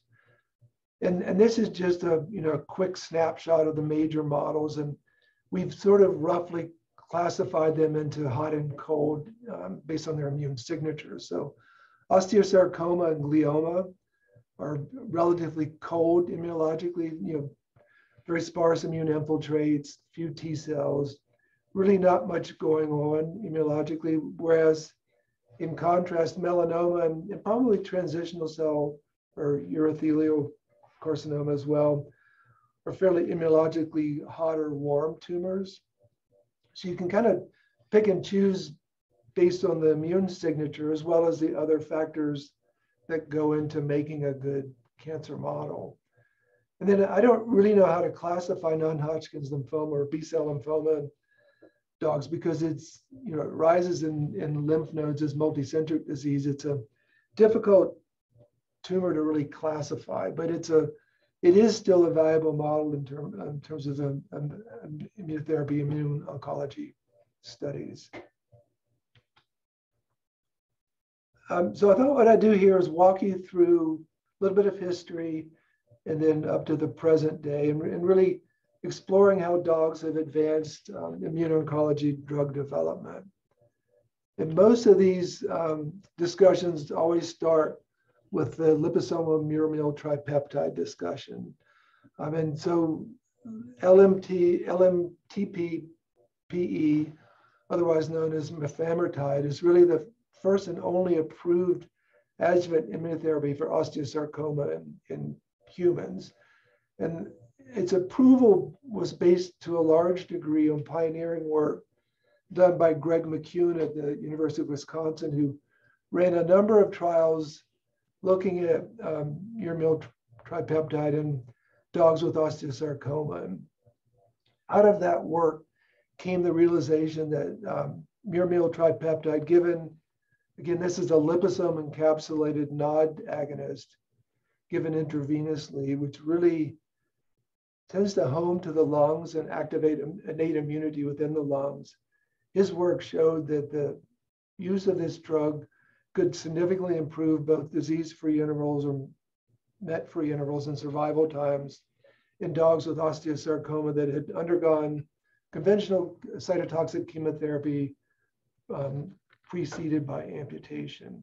And this work built on the work of Isaiah Fiedler at MD Anderson. And really this work was instrumental in getting approval for mefamortide in Europe. It did not reach the level of approval in the US, but it is an approved drug in Europe currently. And I did also want to use this opportunity to point out that the work that Greg McCune did all built on studies initiated in mice. So really, and any of the work I'll mention this afternoon will all be, we should all understand that anything that was done in dog was preceded by work in mice. So the mouse model is still essential, but we would look at the dog as really, I guess, a key validation step in some cases, but it's also, I think, a way to more efficiently move from mouse to human because of I think the additional validity that the dog studies bring. So this kind of set the stage for the dog as a model for immunotherapy. My first introduction to the dog model was as a postdoc in Terry Potter's lab at National Jewish. And at the time I was in the lab, there was a lot of interest in superantigens. And these are molecules typically produced by enterotoxin-producing strains of Staph aureus and several other bacteria that are very potent activators of broad swaths of T cells. So an individual superantigen such as Staph enterotoxin B or SEB can activate up to 1/3 of all T cells in it's an MHC dependent but peptide independent fashion. So it was a very potent way to activate T cells. So we were working in a mouse model of melanoma at the time, showing that you could transduce tumors with the SEB gene in conjunction with, in the studies we were looking at GM-CSF. So it was a way to bring T cells and antigen presenting cells together. The mouse data looked promising. I was able to work with colleagues in Denver in the veterinary oncology space to initiate a trial in dogs with melanoma. I mean, what I'm showing you here on the left are the IHC images of tumors before and after injection with the SEB GM-CSF combo. showing a robust infiltrate of CD4, CD8, and T cells, as well as macrophages and monocytes. And so the trial was done. It was an open label trial with stage 1 through 3 patients. What I'm showing you here is one example of a dog with oral melanoma on the lower jaw, heavily pigmented. This is a Scotty, so it was, the owners didn't see the tumor for a while, so it got to pretty large size. This is 1 week after the first injection of this gene combination. You can see the tumor is obviously changing. It's starting to depigment. And then by week 3, the tumor is completely regressed. And I'm not going to show you the data, but we went on to show that there's a systemic response against these tumors as well. So they developed a demonstrable CTL response, and there was a significant improvement in survival and disease-free interval. So I mentioned this because it was our first experience translating from mouse to dog, but we were working with the CU Cancer Center at that point. This was back when the Cancer Center was on 9th Avenue, working with Pat Walsh and Mike Lode. And they said, you know, this is really interesting. This is really intriguing. We should go to the FDA with this. So we took the data package we had. And it was really entirely based on the dog studies. There was a biotech company that picked up the technology, presented the data package to the FDA, and they green lighted the study really within about 6 months of seeing the dog data. So this was the first gene therapy trial at the CU Cancer Center back in the late 90s. So it was really, I guess, fortuitous in a sense that it worked as well as it did, but we were able to move very efficiently from the dog model into human trials. So fast forward to today, our work since then has really begun to focus more on the targeting the tumor microenvironment. And our focus has been on the myeloid component of that TME, particularly the monocyte and macrophage component. And so we've gone through several iterations of various ways to target that myeloid cell compartment using different immunotherapy approaches. And I'm just kind of walk you through it here somewhat in chronological order. So we first looked at macrophage depletion as a strategy, and we used a drug called liposomal claudinate. So if you put a bisphosphonate in liposomes and make them about the right size, it will selectively wipe out most tissue macrophages, including macrophages in the tumor. So we evaluated this approach in dogs with soft tissue sarcoma, showed that indeed it could deplete macrophages, didn't really cause tumor regression. We had some dogs that developed stable disease, but it was really kind of our first proof of concept that we could scale from mice to dogs in a way that made sense with the available reagents that we had. But the more important work has been done when we've switched targets. The liposomal claudinate had some toxicity issues, so we changed gears. We said, well, maybe can't deplete the cells outright. Maybe we'll just stop them from accumulating. So if you block monocyte migration, if you continue that blockade for several weeks, eventually you'll deplete the tumor of macrophages because it needs to be replenished from the bloodstream. And so we looked for drugs that could accomplish this. There are pure CCR2 antagonists. They do work in vitro in dogs, but they're far too expensive to use in a clinical trial setting. So we did a series of in silico modeling studies to find other drugs, and we were particularly interested in already approved, FDA-approved drugs with a good safety record. And from that screen, we identified angiotensin receptor blocking drugs as having this off-target effect on CCR2. And that's really been the basis of a platform technology that we've built. And that was evaluated in dogs with osteosarcoma and in dogs with glioma. And those studies are ongoing, and we'll look at those studies shortly. more recently, we've also looked at strategies to block the mobilization of myeloid-derived suppressor cells, either block their mobilization and or induce differentiation. And so the class of drugs that have come out of those studies, and this is a collaboration with Betsy Rapaski at Roswell Park, has been beta adrenergic blockers, another totally unrelated class of drugs used to treat cardiac disease that also has this off-target immunological effect. And we're looking at that class of drugs in dogs with also osteosarcoma as well as glioma. And then in a new tumor, or I guess not new for dogs, but I think what we're starting to recognize could be a very valuable new animal cancer model, which is sinonasal carcinoma in dogs. It's not a common human tumor, but it's common enough, and we see a lot of it in dogs. So we're going to be evaluating the beta adrenergic blockade strategy in dogs with this tumor shortly with Cara-Boss. And then the other way we're modulating the tumor microenvironment is to deplete regulatory T cells.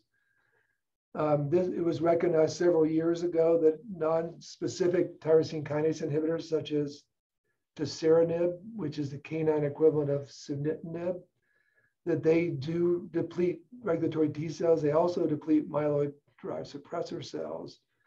And then we're developing an OX40 biologic as well, which also depletes Tregs. So those are being evaluated and also in osteo, as well as melanoma and squamous cell carcinoma. And we'll look at some of that data.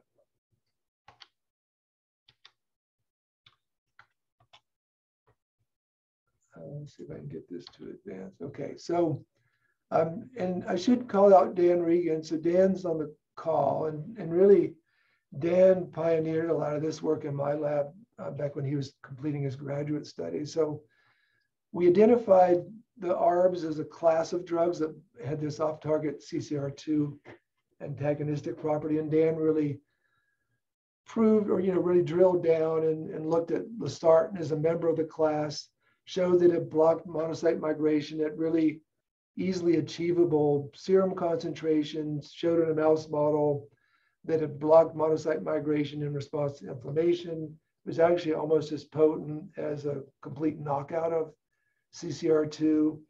And then Dan went on to evaluate losartan in mouse models. And I should point out that losartan had been looked at by Rakesh Jain's group already for its anti-tumor activity, but they were looking at a different mechanism of activity.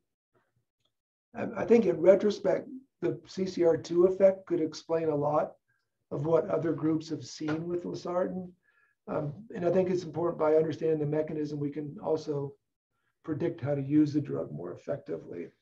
So we looked at losartan alone, and it did have some anti-tumor activity, but when we combined it with a multifunction TKI, sunitinib, we realized that the activity was significantly improved. So if you look at the bottom right-hand panel, the green group is the group treated with a combination of losartan and sunitinib. So that combination really looked promising in this mouse model. So we stepped back, took that information, said, well, maybe we should look at this combination in dogs with osteosarcoma. So we designed a series of studies, and what I'm showing is going to be the combined efforts from about 4 years of research, looking at losartan in combination with dasaranib, which is known as Palladian in dogs, as immunotherapy. So I should also point out that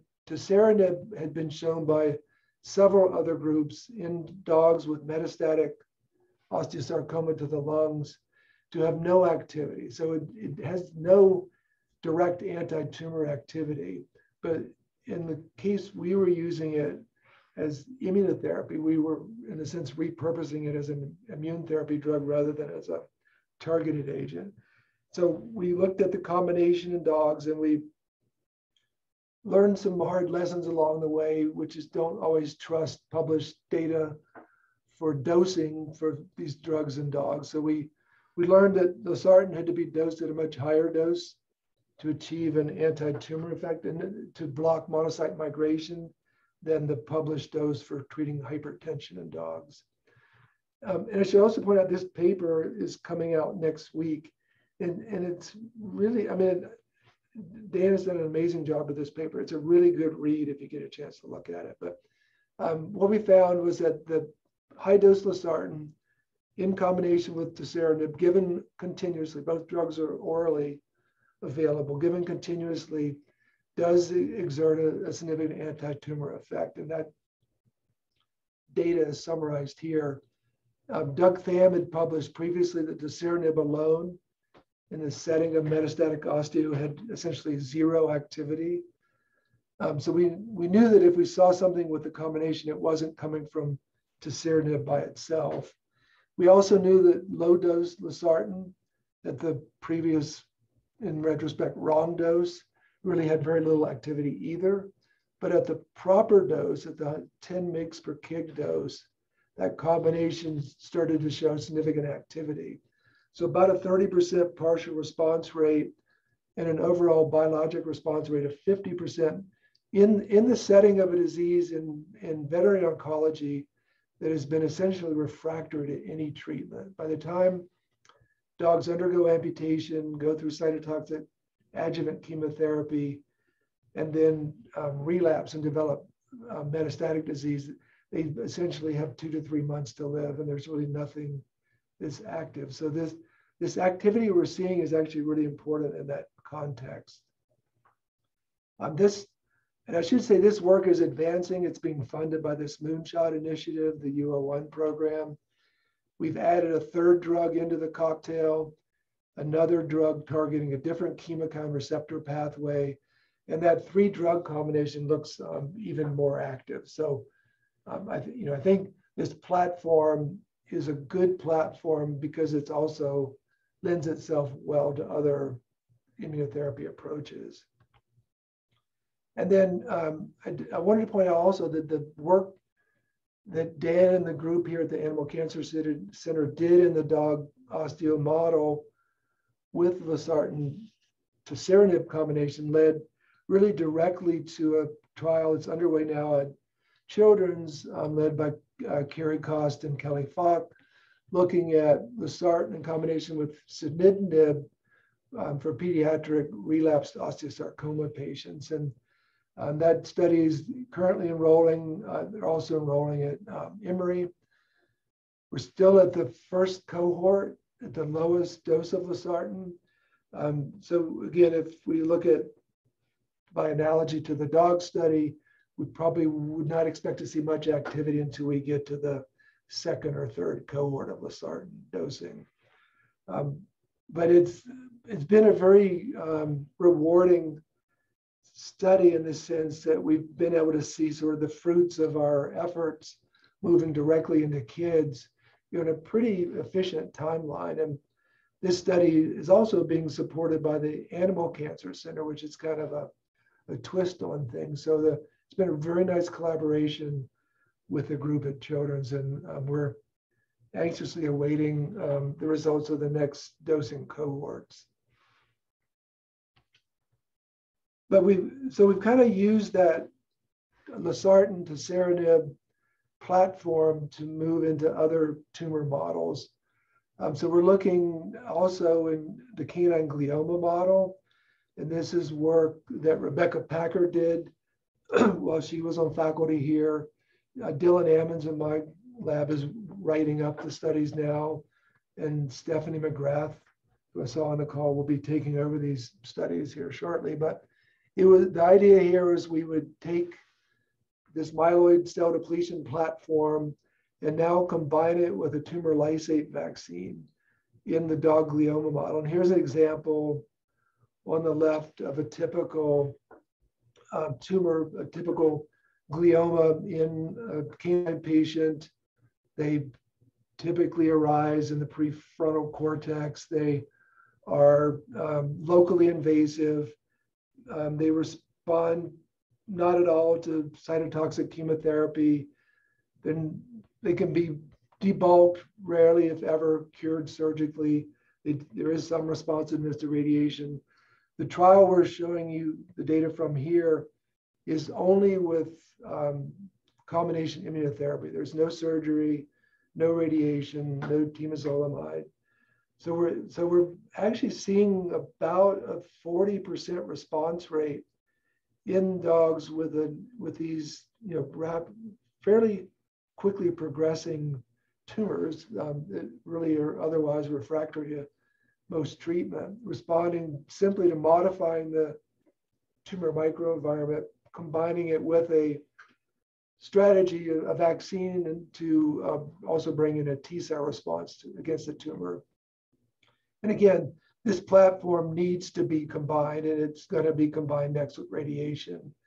And in fact, we've already treated 3 patients with the combination immuno-vaccine radiation, and probably have cured 1 dog, and the other 2 are long-term survivors. So we're very excited about this work. We're hoping to collaborate with Adam Green, move this into the pediatric brain cancer platform at Children's, and work with our colleagues there. This is a new study. It's just being submitted for publication.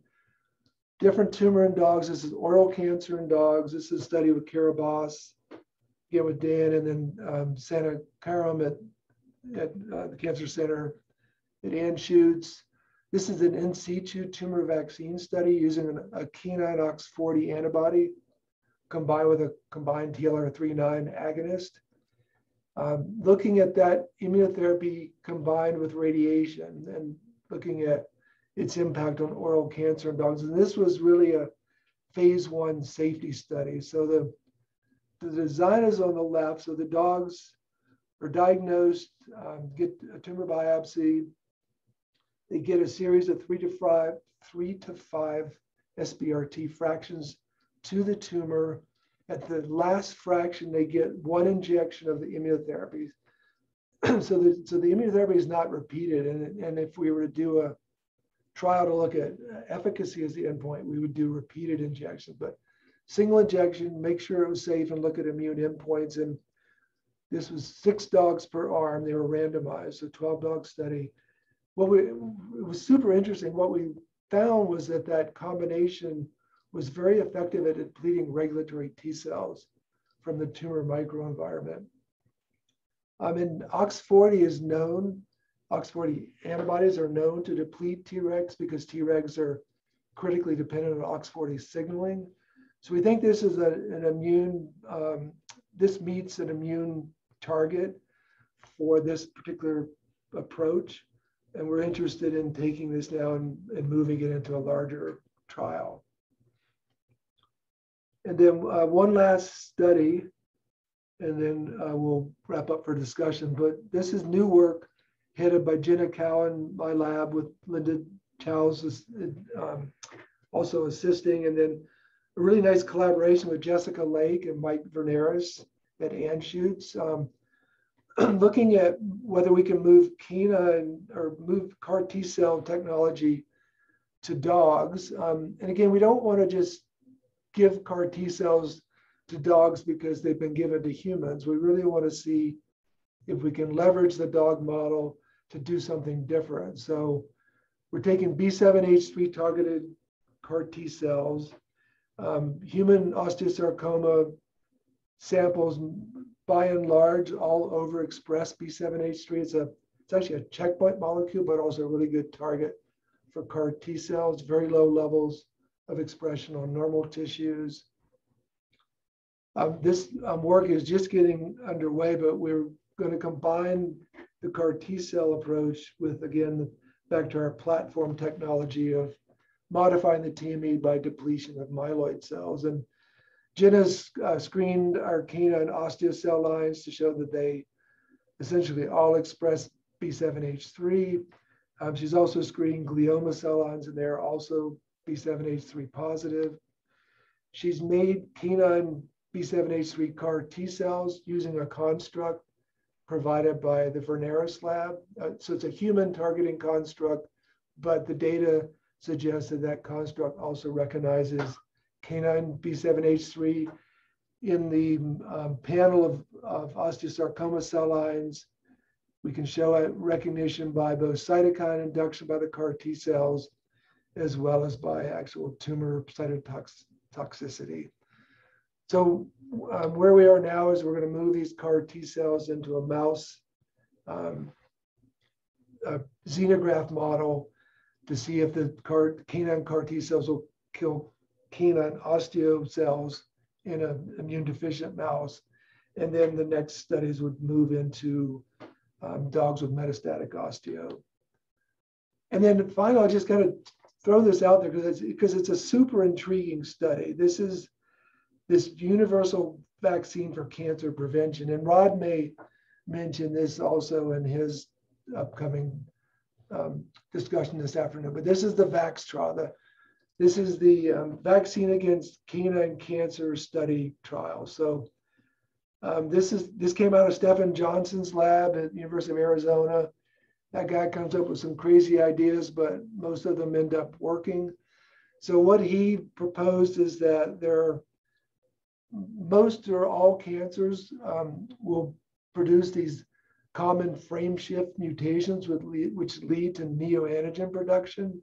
And he's got a technology to screen for recognition of these neoantigens. And he identified the most common, I think it's, I believe it's 9 different frame shift mutations, built a pool of peptides that covered those mutations, and got funding to do an 800-dog randomized trial where the dogs are vaxxed. These are dogs without cancer. So this is cancer prevention. Dogs without cancer get randomized to either vaccine or placebo. It's enrolling multiple breeds. They all have to be cancer-prone breeds. They have to be middle-aged dogs. So we don't want puppies. We don't want dogs that are so old that they die of something else. So 6 to 10 years of age. Still enrolling. If you have a 6 to 10-year-old dog of the right breed, you should see about getting your dog enrolled. And the primary endpoint is time to cancer development. So the whole goal is to prevent cancer from developing in these dogs. And it's a multi-center study here at CSU. It's been directed by Dr. Tham and Vail at University of Wisconsin and Rob Rebune at University of California, Davis. So this will be very interesting to see how this trial plays out. And I think I'll stop there and just kind of summarize key points. You know, dogs as a model for immuno-oncology research. I would argue they recapitulate most of the immune responses we see in human cancer.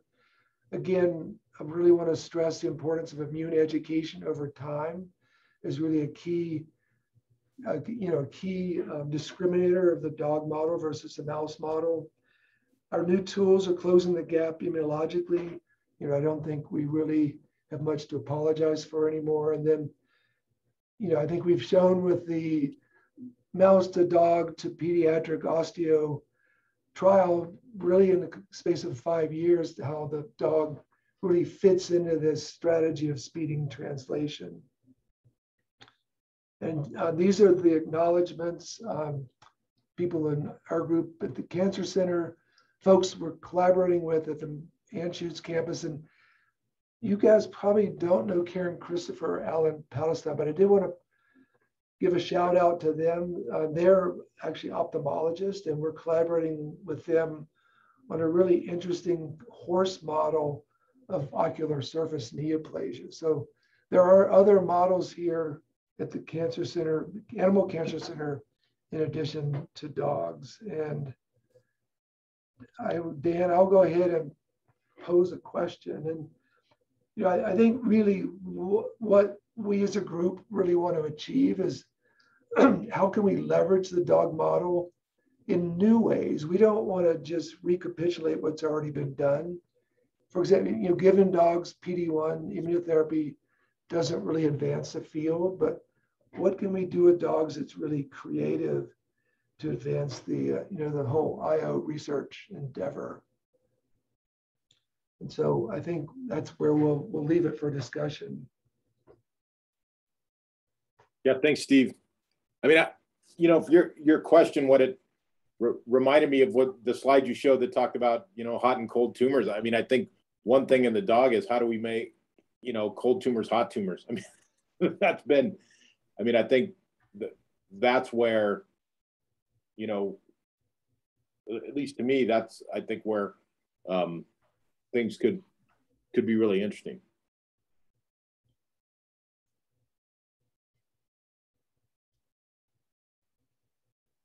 If the discussion lags, I did have a couple of proposals, but we'll see if we can get some input.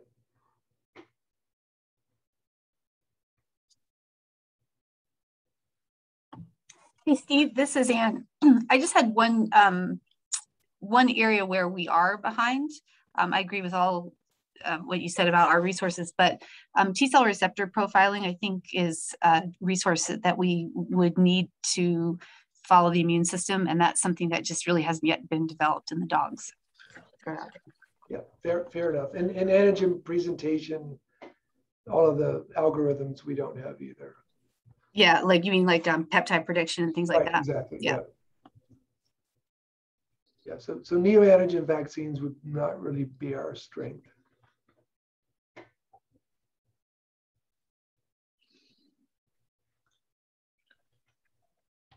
I think that there's a lot of places to go in terms of combination therapies that might be slower in development in humans with regards to immune therapy and chemo and surgical approaches. And I especially think in the in the adjuvant setting where it may take a long time in humans to get some answers with regards to immune approaches. Yeah, for sure. And we've begun to really think a lot more about radiation therapy, and I think that's an area where certainly the dog model, I think, can be really utilized effectively, just because we have more opportunities to irradiate dogs in different ways and with different combinations, so we're not quite so fixed as some of the protocol-driven human studies. Yeah, I mean, I was just thinking, there's a lot of interest in adjuvant therapy with immuno-oncology, and that's stuff that you're probably not going to see for a while on the human side, unless I've missed something. It's more used for bulky disease or for known disease. But you could do the head-to-head trial with immune therapy versus chemo and osteo or something like that. If you knew you could make those tumors immune responsive, or at least worked on that side. I mean, that's to me where I think it would be very compelling. Yeah, I mean, for sure, there's an opportunity there. I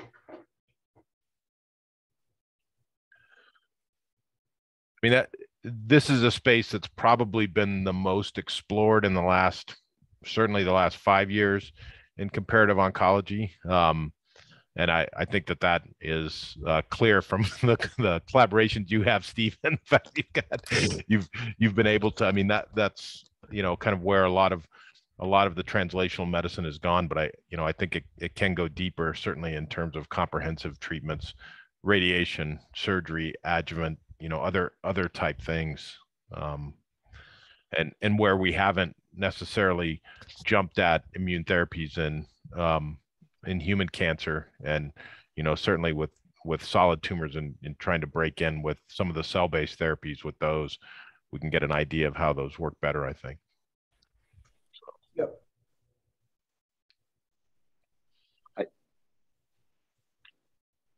So, I think this kind of ties into nicely, following Dawn's presentation, where maybe starting to also understand how some of these molecular drivers might stratify differences in the immune microenvironment of these tumors, and potentially, changes or mediate responses to these therapies as well. Yeah, I mean, I think the genetics and diversity of immune response is I mean, that's true, right? I mean, we can study that easier I don't know how well, but in cell line models, when you just look at drug response, but immune response, you need you need this intact system, right? Which makes it harder to study the potential differences in the various genetic diversity associated with the tumors. Polygenic has a question in the chat. Are there canine models of childhood blood or other cancers other than osteo amenable to pediatric cancer vaccine development? What do you think about that, Steve? You know, and Anne can address this also, but we just don't see that many blood cancers in dogs. For whatever reason, they're relatively uncommon. Leukemias, AMLs. Dogs are fortunately blessed with not having many of those. Yeah, I mean, certainly AML, which is complex and there's many different forms. One of the forms that the dogs or what dogs get may be equivalent to some of the pediatric ones. That's something that we're trying to look at right now. But dogs don't get the same thing as acute lymphoblastic leukemia B cell that children get. So it's more adult versions. Yeah, I mean, certainly there's other sarcomas that I'm sure people are looking at for vaccines that might be applicable to pediatrics, but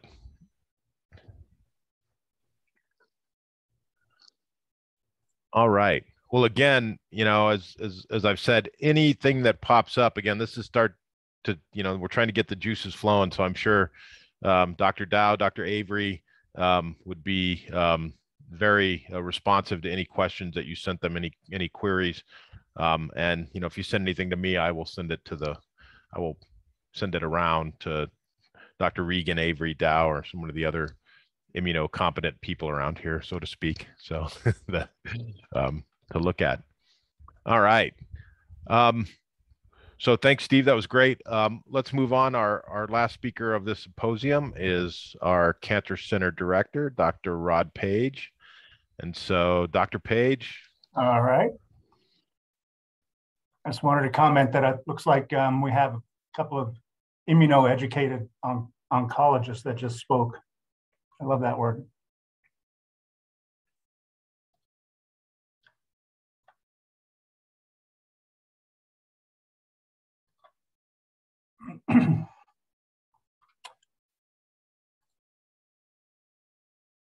Okay, we seeing everything okay? Yep. Great. Well, thanks, Dan, and for putting this all together. I wanted to kind of wrap up this conversation with this sort of a high-level idea about a roadmap for comparative oncology, and then move into more prevention and detection opportunities.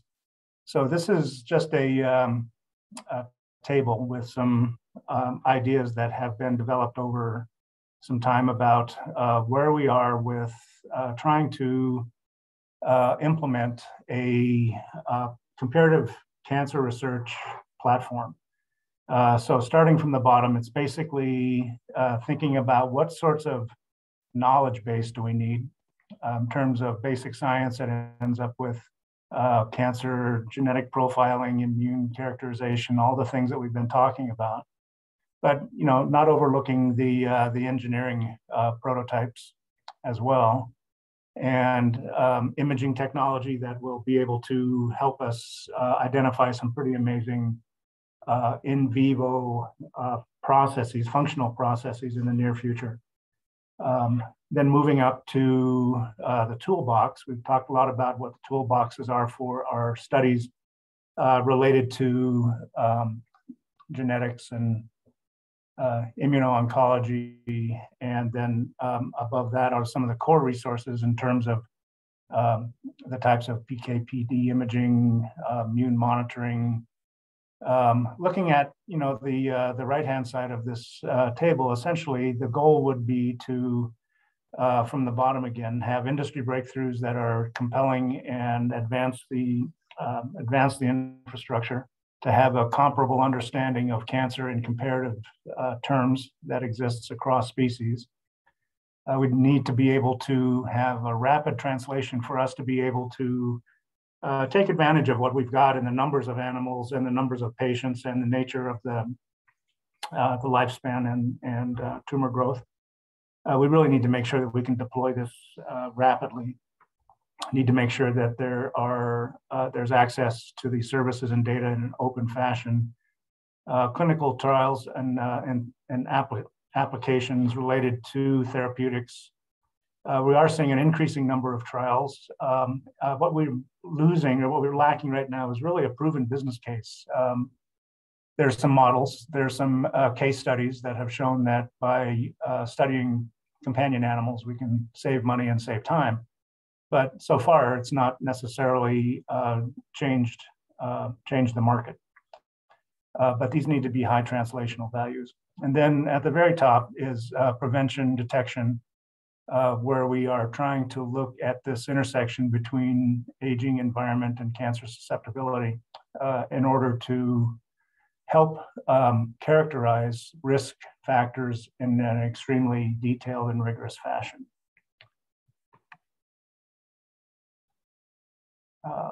Let's see.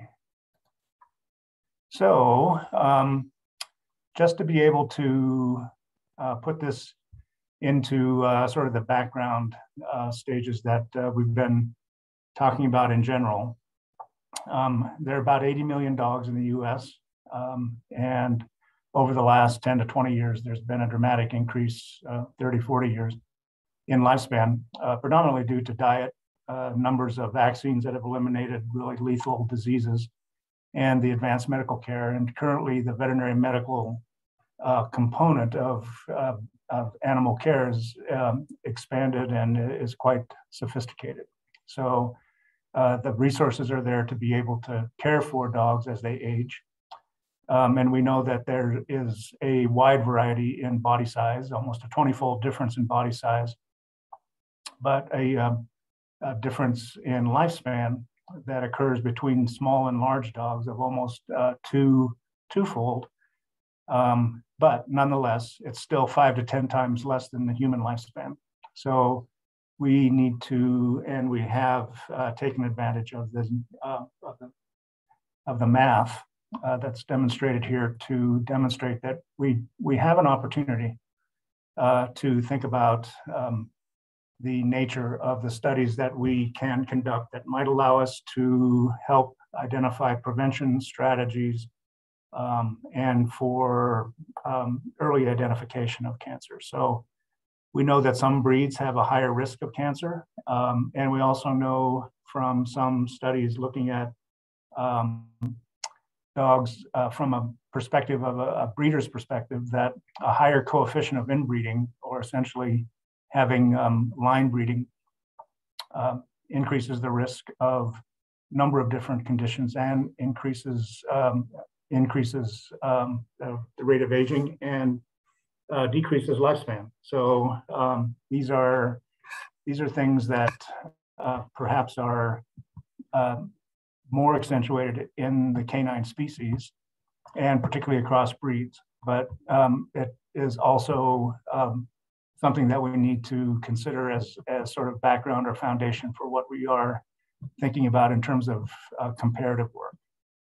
So I just want to touch on a few of the projects that are currently ongoing and looking at this concept of comparative cancer prevention and control. So thanks, Steve, for mentioning the VAX trial. I actually modified my slides as you were speaking, so I'm not going to spend too much time. You covered that very well, but it is such a unique opportunity, and I don't think that there's any way this could have happened other than going through this multi-center trial.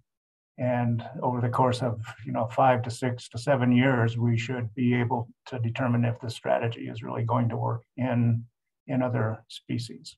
But I'd like to start with the Golden Retriever study. It's funded by the Morris Animal Foundation. I'll just mention a couple of words about the Dog Aging Project, which is a very large project at the University of Washington and Texas A&M, funded by the National Institutes of Aging.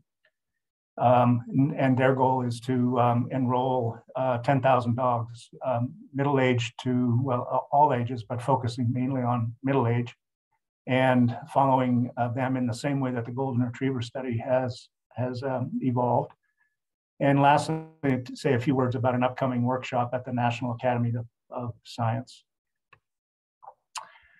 This is just a graph from Daniel Promislau, who is the PI of the Dog Aging Project. And what it shows is some interesting differences and similarities between how people and dogs die. So essentially, we've got dogs in blue and people in red, and age that is registered across both species, so that we've got very old dogs in blue on this y-axis at the right here. So in terms of congenital death, very similar, very young individuals that die. Toxic deaths, very, very low frequency. Traumatic deaths in people, I have a suspicion predominantly, young people, 10 to 15 to 25 that are in a variety of different situations where they are in harm's way, and much more dramatically in humans and in dogs. We've got infectious deaths, metabolic deaths, and then neoplastic deaths. And this is quite interesting that there is such a similar range and a similar distribution of both dog and human data that correlates with a death due to cancer. Then, of course, in humans, vascular death is quite dramatically increasing in older years, but it's pretty much non-existent in dogs. So that gives us some hope that there's a way to work across species to identify reasons why there are high rates of death related to cancer as we age. And this is one of the reasons that the Golden Retriever Lifetime Study was started about 12 to 13 years ago. At the time, it was the largest prospective study conducted in dogs, observational study. It's not an interventional study. It was built to acquire information and samples and to collect outcomes that would be remarkable for the ability to connect those outcomes with a story for each of the dogs that was enrolled in this project. And so it was based on the fact that in Golden Retrievers, there's a suspected high risk of cancer and cancer mortality that we wanted to investigate in terms of overall issues related to incidence and frequency. It was actually powered, the study was powered to determine the incidence of the 4 most common types of cancers that account for about 80% of the cancer mortality in Golden Retrievers, but also to then work both backwards and forwards to look at prevention strategies and to create hypotheses for future testing. So we hope that we'd be able to create the resources to develop biomarkers and interventional hypotheses based on aspects of the collective data. So in addition to cancer, we collect every major disease and disorder that Goldens or any dog would be accustomed to getting. This is where the dogs live across the country. It's population centric, as you can see, as you would expect. We have dogs in all 48 states that are, the lower 48, and California, and then New England, Florida, Texas has quite a few.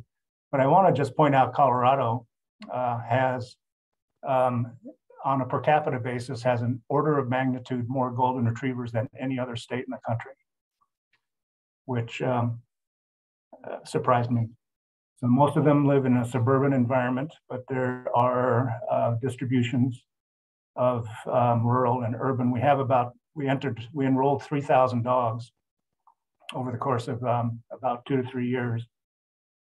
based on projections that at the time of the endpoint analysis, we would need about 1,800 dogs to have survived to a point of about 10 to 12 years in order to accurately estimate the incidence of these cancers. And we collect a lot of data. This is a screenshot of the online questionnaire that is conducted every year by the owner of every dog that has been enrolled. And it includes, as you can see, a tremendous number of pages of question after question. And this, it's a typical online questionnaire. There's a lot of skip functions. If you have a dog that's female, you're not going to answer male questions. Then go into sire and dam history. The reproductive history is extremely lengthy for reasons related to not only the nature of the timing of spay neuter, which is an important descriptor of future conditions, but also for purposes of perhaps looking at environmental pseudoestrogen effects on bitches that are in the breeding program, and whether or not there are things related to this. I mentioned the inbreeding, the coefficient of inbreeding, that might relate to some environmental exposures. We've already had, in terms of litter mates, we've got a lot of information. We have lots of litters that are, total litters that are enrolled, and we've actually had well over 1,000 dogs born to the dogs that were originally enrolled. Physical activity, every over-the-counter medicine, dental hygiene, diet, feeding practices are quite extensive, environmental and living conditions, and actually a behavior questionnaire and a cognitive function component now to look at the effects as these dogs are reaching into older age groups. Every year we collect blood, urine, feces, hair, toenails, and when there's a tumor, we collect the tumor tissue for histopathologic analysis, and also tumor into solutions for evaluations of the genetic components of the tumor. We also collect nearby normal tissue. So there's an annual examination, clinical labs for every dog, looking at their general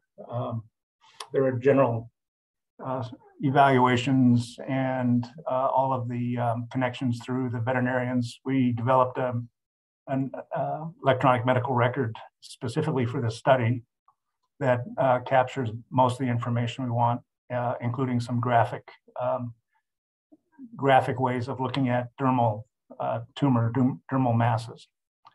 And we're in the process now of putting a lot of this stuff into a variety of pipelines. And I was asking Don earlier about the ICDC, and I believe there will be a desire and a willingness to put all of the information from the Golden Retriever study into that database, which will be fairly substantial amounts of genetic data. We will be doing fairly detailed high-density sequencing for all 3,000 dogs, thanks to the V Foundation, as well as all of the tumors that are available for us to be able to sequence on this cohort as well. So as of June of this year, this is where we currently stand. We enrolled 3,040 dogs, 2,251 dogs now are alive.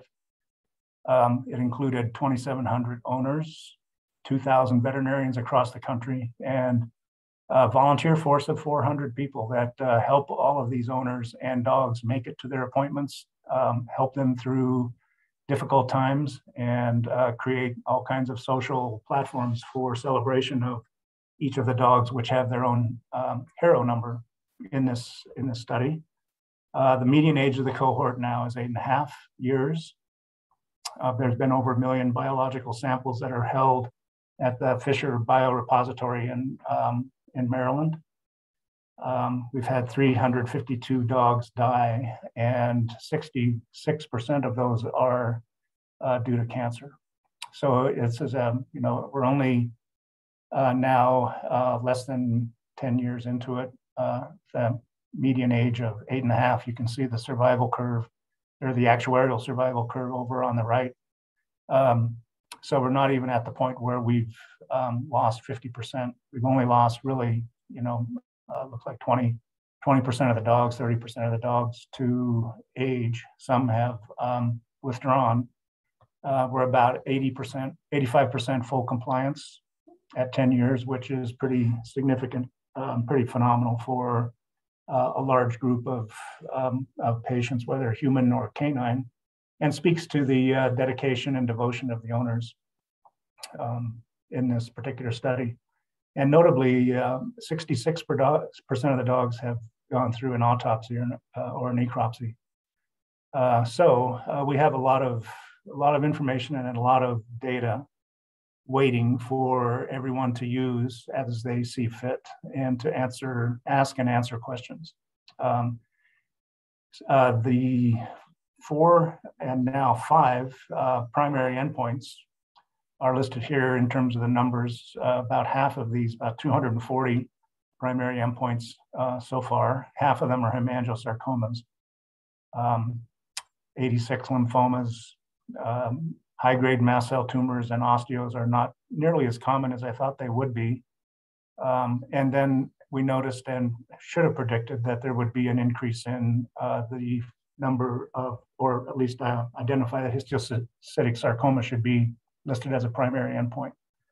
And actually in the last 2 or 3 months, we've had a run of histiocytic sarcomas so that the data is actually more robust there. So there's a lot of demographic and epidemiologic information that is being accumulated rapidly now as the survival curve starts to trend downward. But realize that, as I mentioned, we've only lost a fraction of the dogs. And so probably the majority of data is yet to come. So in terms of translational opportunities, we've got exposure outcome predictions. Is there a relationship to nature of the type of water the dog drinks, not necessarily from municipal toilets, but water around the country has significant variation in contaminants and a variety of exposures to other environmental chemicals, both external and internal. We've got 33% of the dogs are overweight. We don't have a BMI measurement in dogs, but we have this body condition score, which is accomplished by the veterinarians at every visit. 4% are obese. So there are very interesting issues about the role of obesity in a variety, in all conditions, essentially. We've yet to really tackle the diet component of this project yet. It's phenomenal how many different diets there are and what types of things are added to the diets. The type of lifestyle, some of these dogs are extreme or elite athletes. Hunting dogs, dogs that just run with their elite owners. The environment they live in, where they travel, what kind of water they swim in, the air that they breathe, the nature of the type of things that they get involved with are pretty interesting to follow. So there's been a number of talks about the possibility of doing a parallel human study with owners. We almost started one with the group at the University of Washington at the beginning, but weren't able to get all of the HIPAA requirements organized. But obviously there's now, besides just the pandemic, there's a tremendous amount of information that could be gleaned from following the air quality, both indoor and outdoor air quality, as it relates to respiratory disease and influence of other functions within the body. We've also started this Golden Oldies project, which is a centenarian study compared to people that reach 100 years of age. But we've identified about 200 dogs that are 12 years of age or older that have not had cancer. And we have their DNA waiting to be sequenced as well. So I want to just finish up, and we can talk about other opportunities with the idea that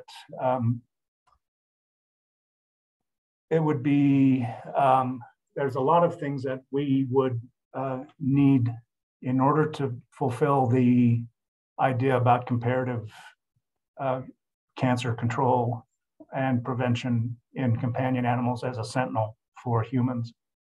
And this is now a subject of a workshop that will be held December 1 through 3.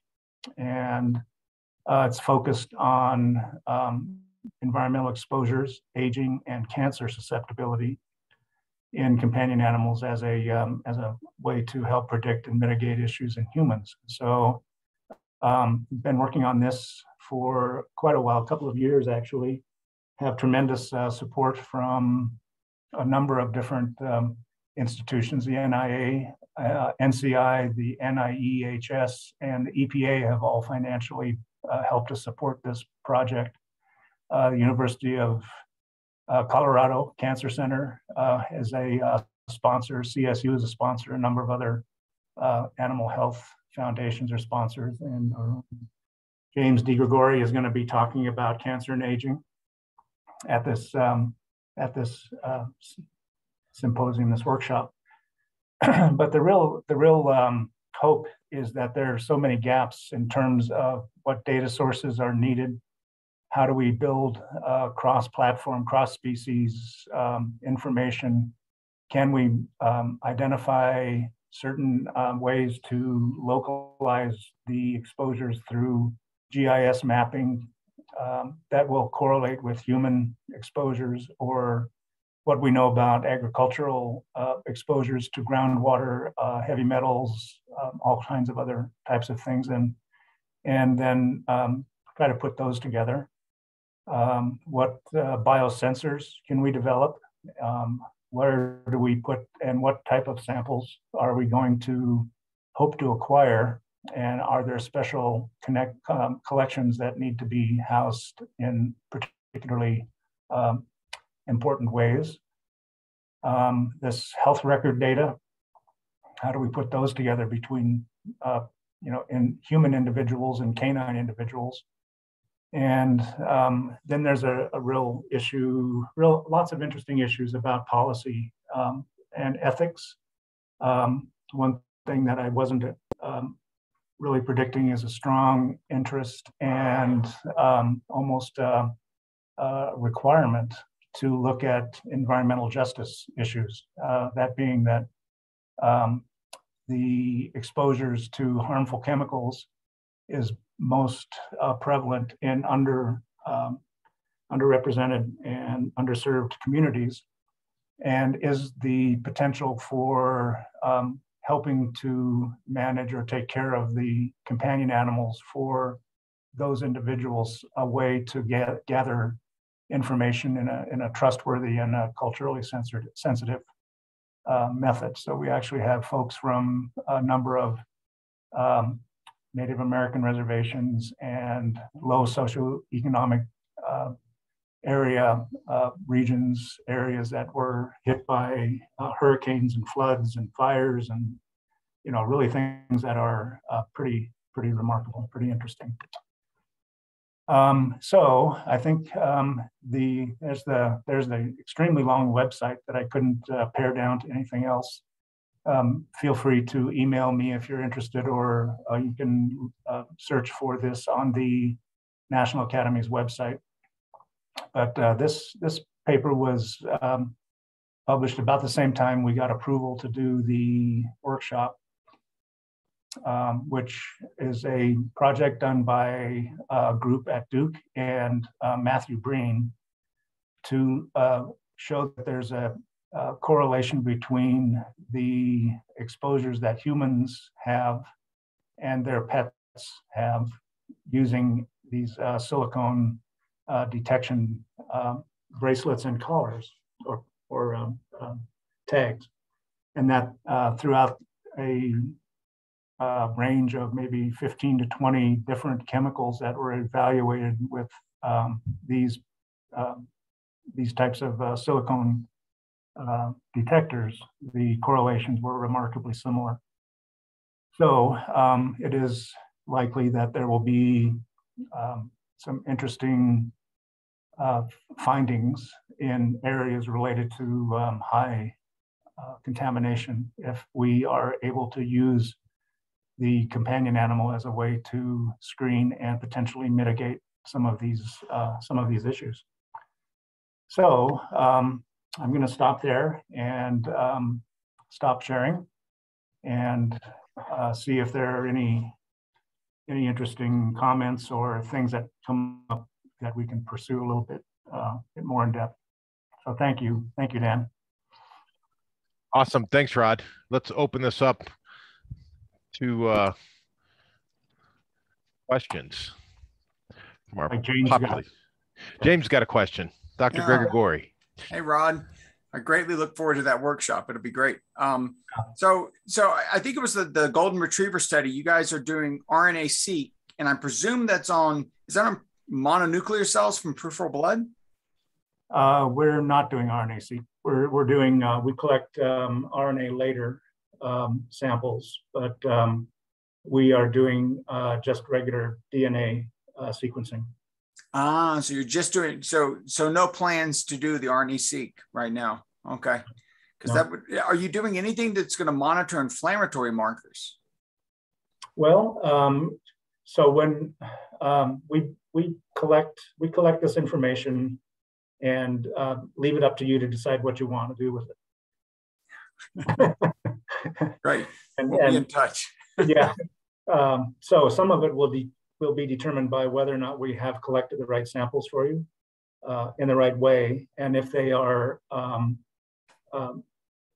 if they're still the right type of sample once they get into the biorepository. These are taken by practicing general practitioners, so they're not snap frozen. They're not processed in any other way other than separation of the serum and the whole blood. So there'll be some limitations to what you can do, but we've already had some preliminary work done for purposes of metabolomics and other forms of omics to show that the samples are actually in pretty good shape within 48 hours. For some things we're going to lose, obviously, but other questions can be asked that will relate to the nature of the samples that we have. Yeah, RNA later should be quite good. I mean, it's very good at preserving the sample, so should be good. Yeah. Yeah, Steve Dow said these samples would work for the new NanoString IO panel. Yeah, that would be pretty cool to look at the. Yeah. Yeah. So the team at Morris is they've gone through a lot of different permutations to get the study organized and managed, and really have to give them a lot of respect for taking this leap of faith that, up until this point, there'd never been a study like this, cradle to grave type of a project, and have an outstanding scientific steering committee that has helped answer questions about what samples we would like to collect, how do we modify those now that we have more interest in certain things like James was mentioning, or how to perhaps modify our sampling technique to make sure that we have the right types of samples for doing what needs to be done now. So it's it's been a great ride. Hey Rod, is there any plans to do this in any other breeds or mixed breeds or anything like that? Well, I think so. The dog aging project is a mixed breed, all comers sort of a project. We did have a conversation about whether there would be interest in Scottish Terriers. So I think it'll be a matter of funding to do this. And, you know, if I had it to do over again, I'm not sure I would have started off with enrolling young dogs, really young dogs. It just is extremely expensive. So if you're looking at cancer endpoints, the dog aging project is probably doing it a little bit more economically, but you know, it's still a 20 million plus study. Are they doing any breed analysis like Mars test or anything on all those dogs, or they are? Yeah, yep, they are. We did all of ours too. I mean, we had to have dogs that were AKC registered or had minimum of 2 generations of pedigree papers to show that they were a purebred golden, and we submitted Mars wisdom tests on them, and there were quite a few that had somehow been contaminated. Most of them had poodle DNA. I mean, the ones that were named, most of them were true, you know, 100% pure golden, but there were some that had. Must have been one poodle hanging around there a long time ago. Yeah, retrieve-a-doodles, huh? Or no, those are golden doodles, I think is what they call them, right? Yeah. So one thing that came out of that pan-cancer study from that perspective is that Shaying developed a GitHub, some code basically that goes through germline variants in different breeds of dogs and identified germline variants that are specific to dogs. And now the code's up there that will help you determine if if the breed has been misidentified based on those germline variants. So if you have, whole exome sequencing or whole genome sequencing and you want to confirm breed, you can probably put it through that code. Yeah, we are quite interested, obviously, in looking at these germline cancer susceptibility mutations if we can find more than we know about already. But I think the concept of not only the environmental issues, but the sociological issues, and having this opportunity to work in a way that allows us to maybe take some hypotheses across species over the course of a dog's life, and the relationship that the person has with the dog could be kind of interesting and powerful as well. We haven't really delved into that very much, but the commitment of these owners is just out of this world. We had to rewrite the questionnaire a couple of times because we had too many free-form answer opportunities, and we'd end up with volumes of daily activities for each dog that we couldn't do much with. But now there's all kinds of ways that we could potentially do a lot of AI searching for interesting information that we didn't have access or even dreamt about 10 years ago. Hey, do you know, I mean, it's with a lot of the cancer corridors we have in people, a lot of it's been attributed to chemical exposure. Are they doing any type of, tissue biopsies to bank to look for exposures potentially? That's one of the things I really pushed for, and unfortunately it requires a short anesthesia, which was already a little bit more than people were willing to do. But I think there's a portion of the dog aging project that will take fat samples and store those along with all the other types of samples that they'll be gathering as well. Yeah, it'll be fascinating if cancer incidents go up in some of these underserved areas like they do in people. That would be like, uh-oh. Yeah, and I think this VAC study that Steve and I mentioned, that's essentially a longitudinal cohort study. Just happens to be an interventional one, but there's samples that are available, and we're actually using some of those for some other studies in metabolomics and nature.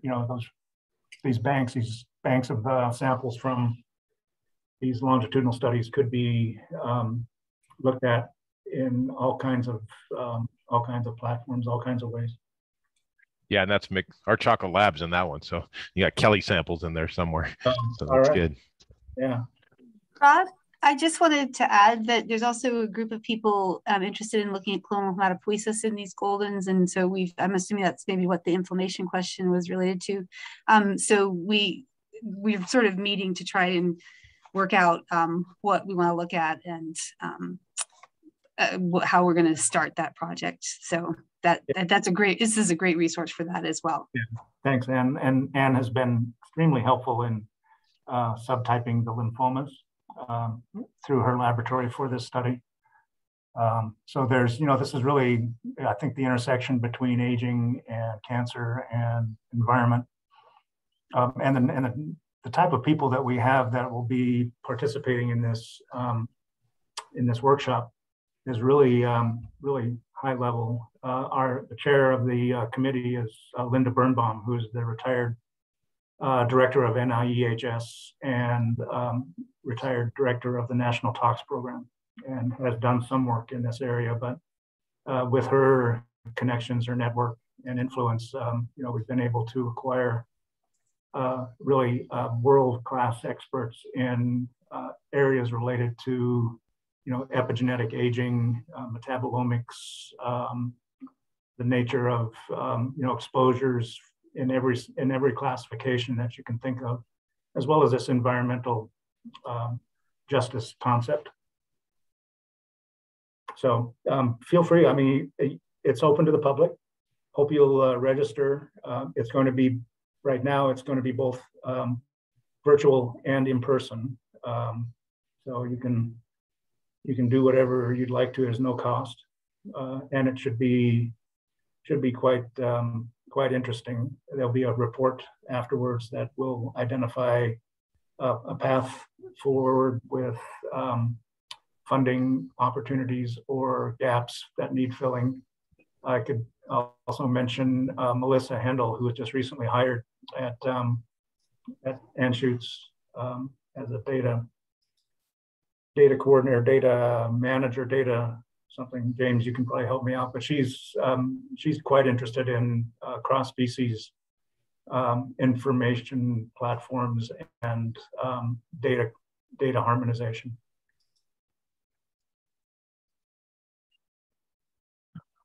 All right.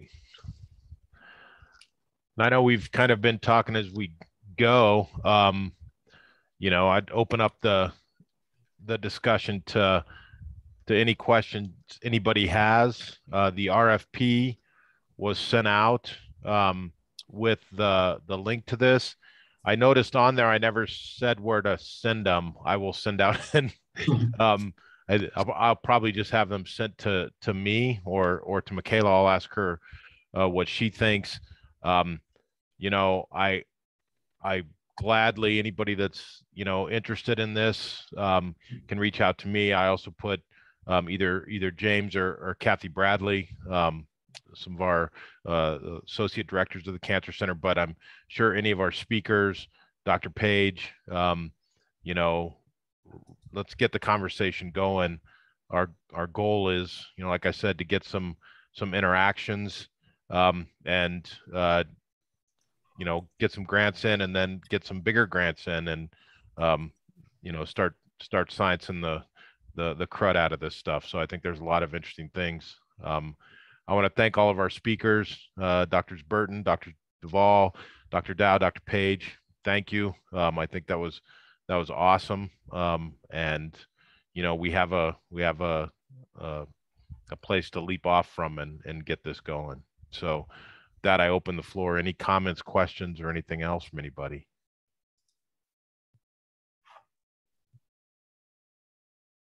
I want to spend some money. That's good. we can, hopefully we get some really, really nice proposals. I mean, I think, a lot of us have been thinking about this, and it's a a good chance to say, hey, let's jump into this. And so I was thinking after listening to Dawn and having her talk about this this new paper, where there were, essentially pathway alignments between comparative oncology and human oncology, how important that is to the thought process of developing new ways of diagnosis and new ways of following these patients. I think that could be really critical, really interesting proposal right there. If we could come up with something novel to take advantage of that information or that concept.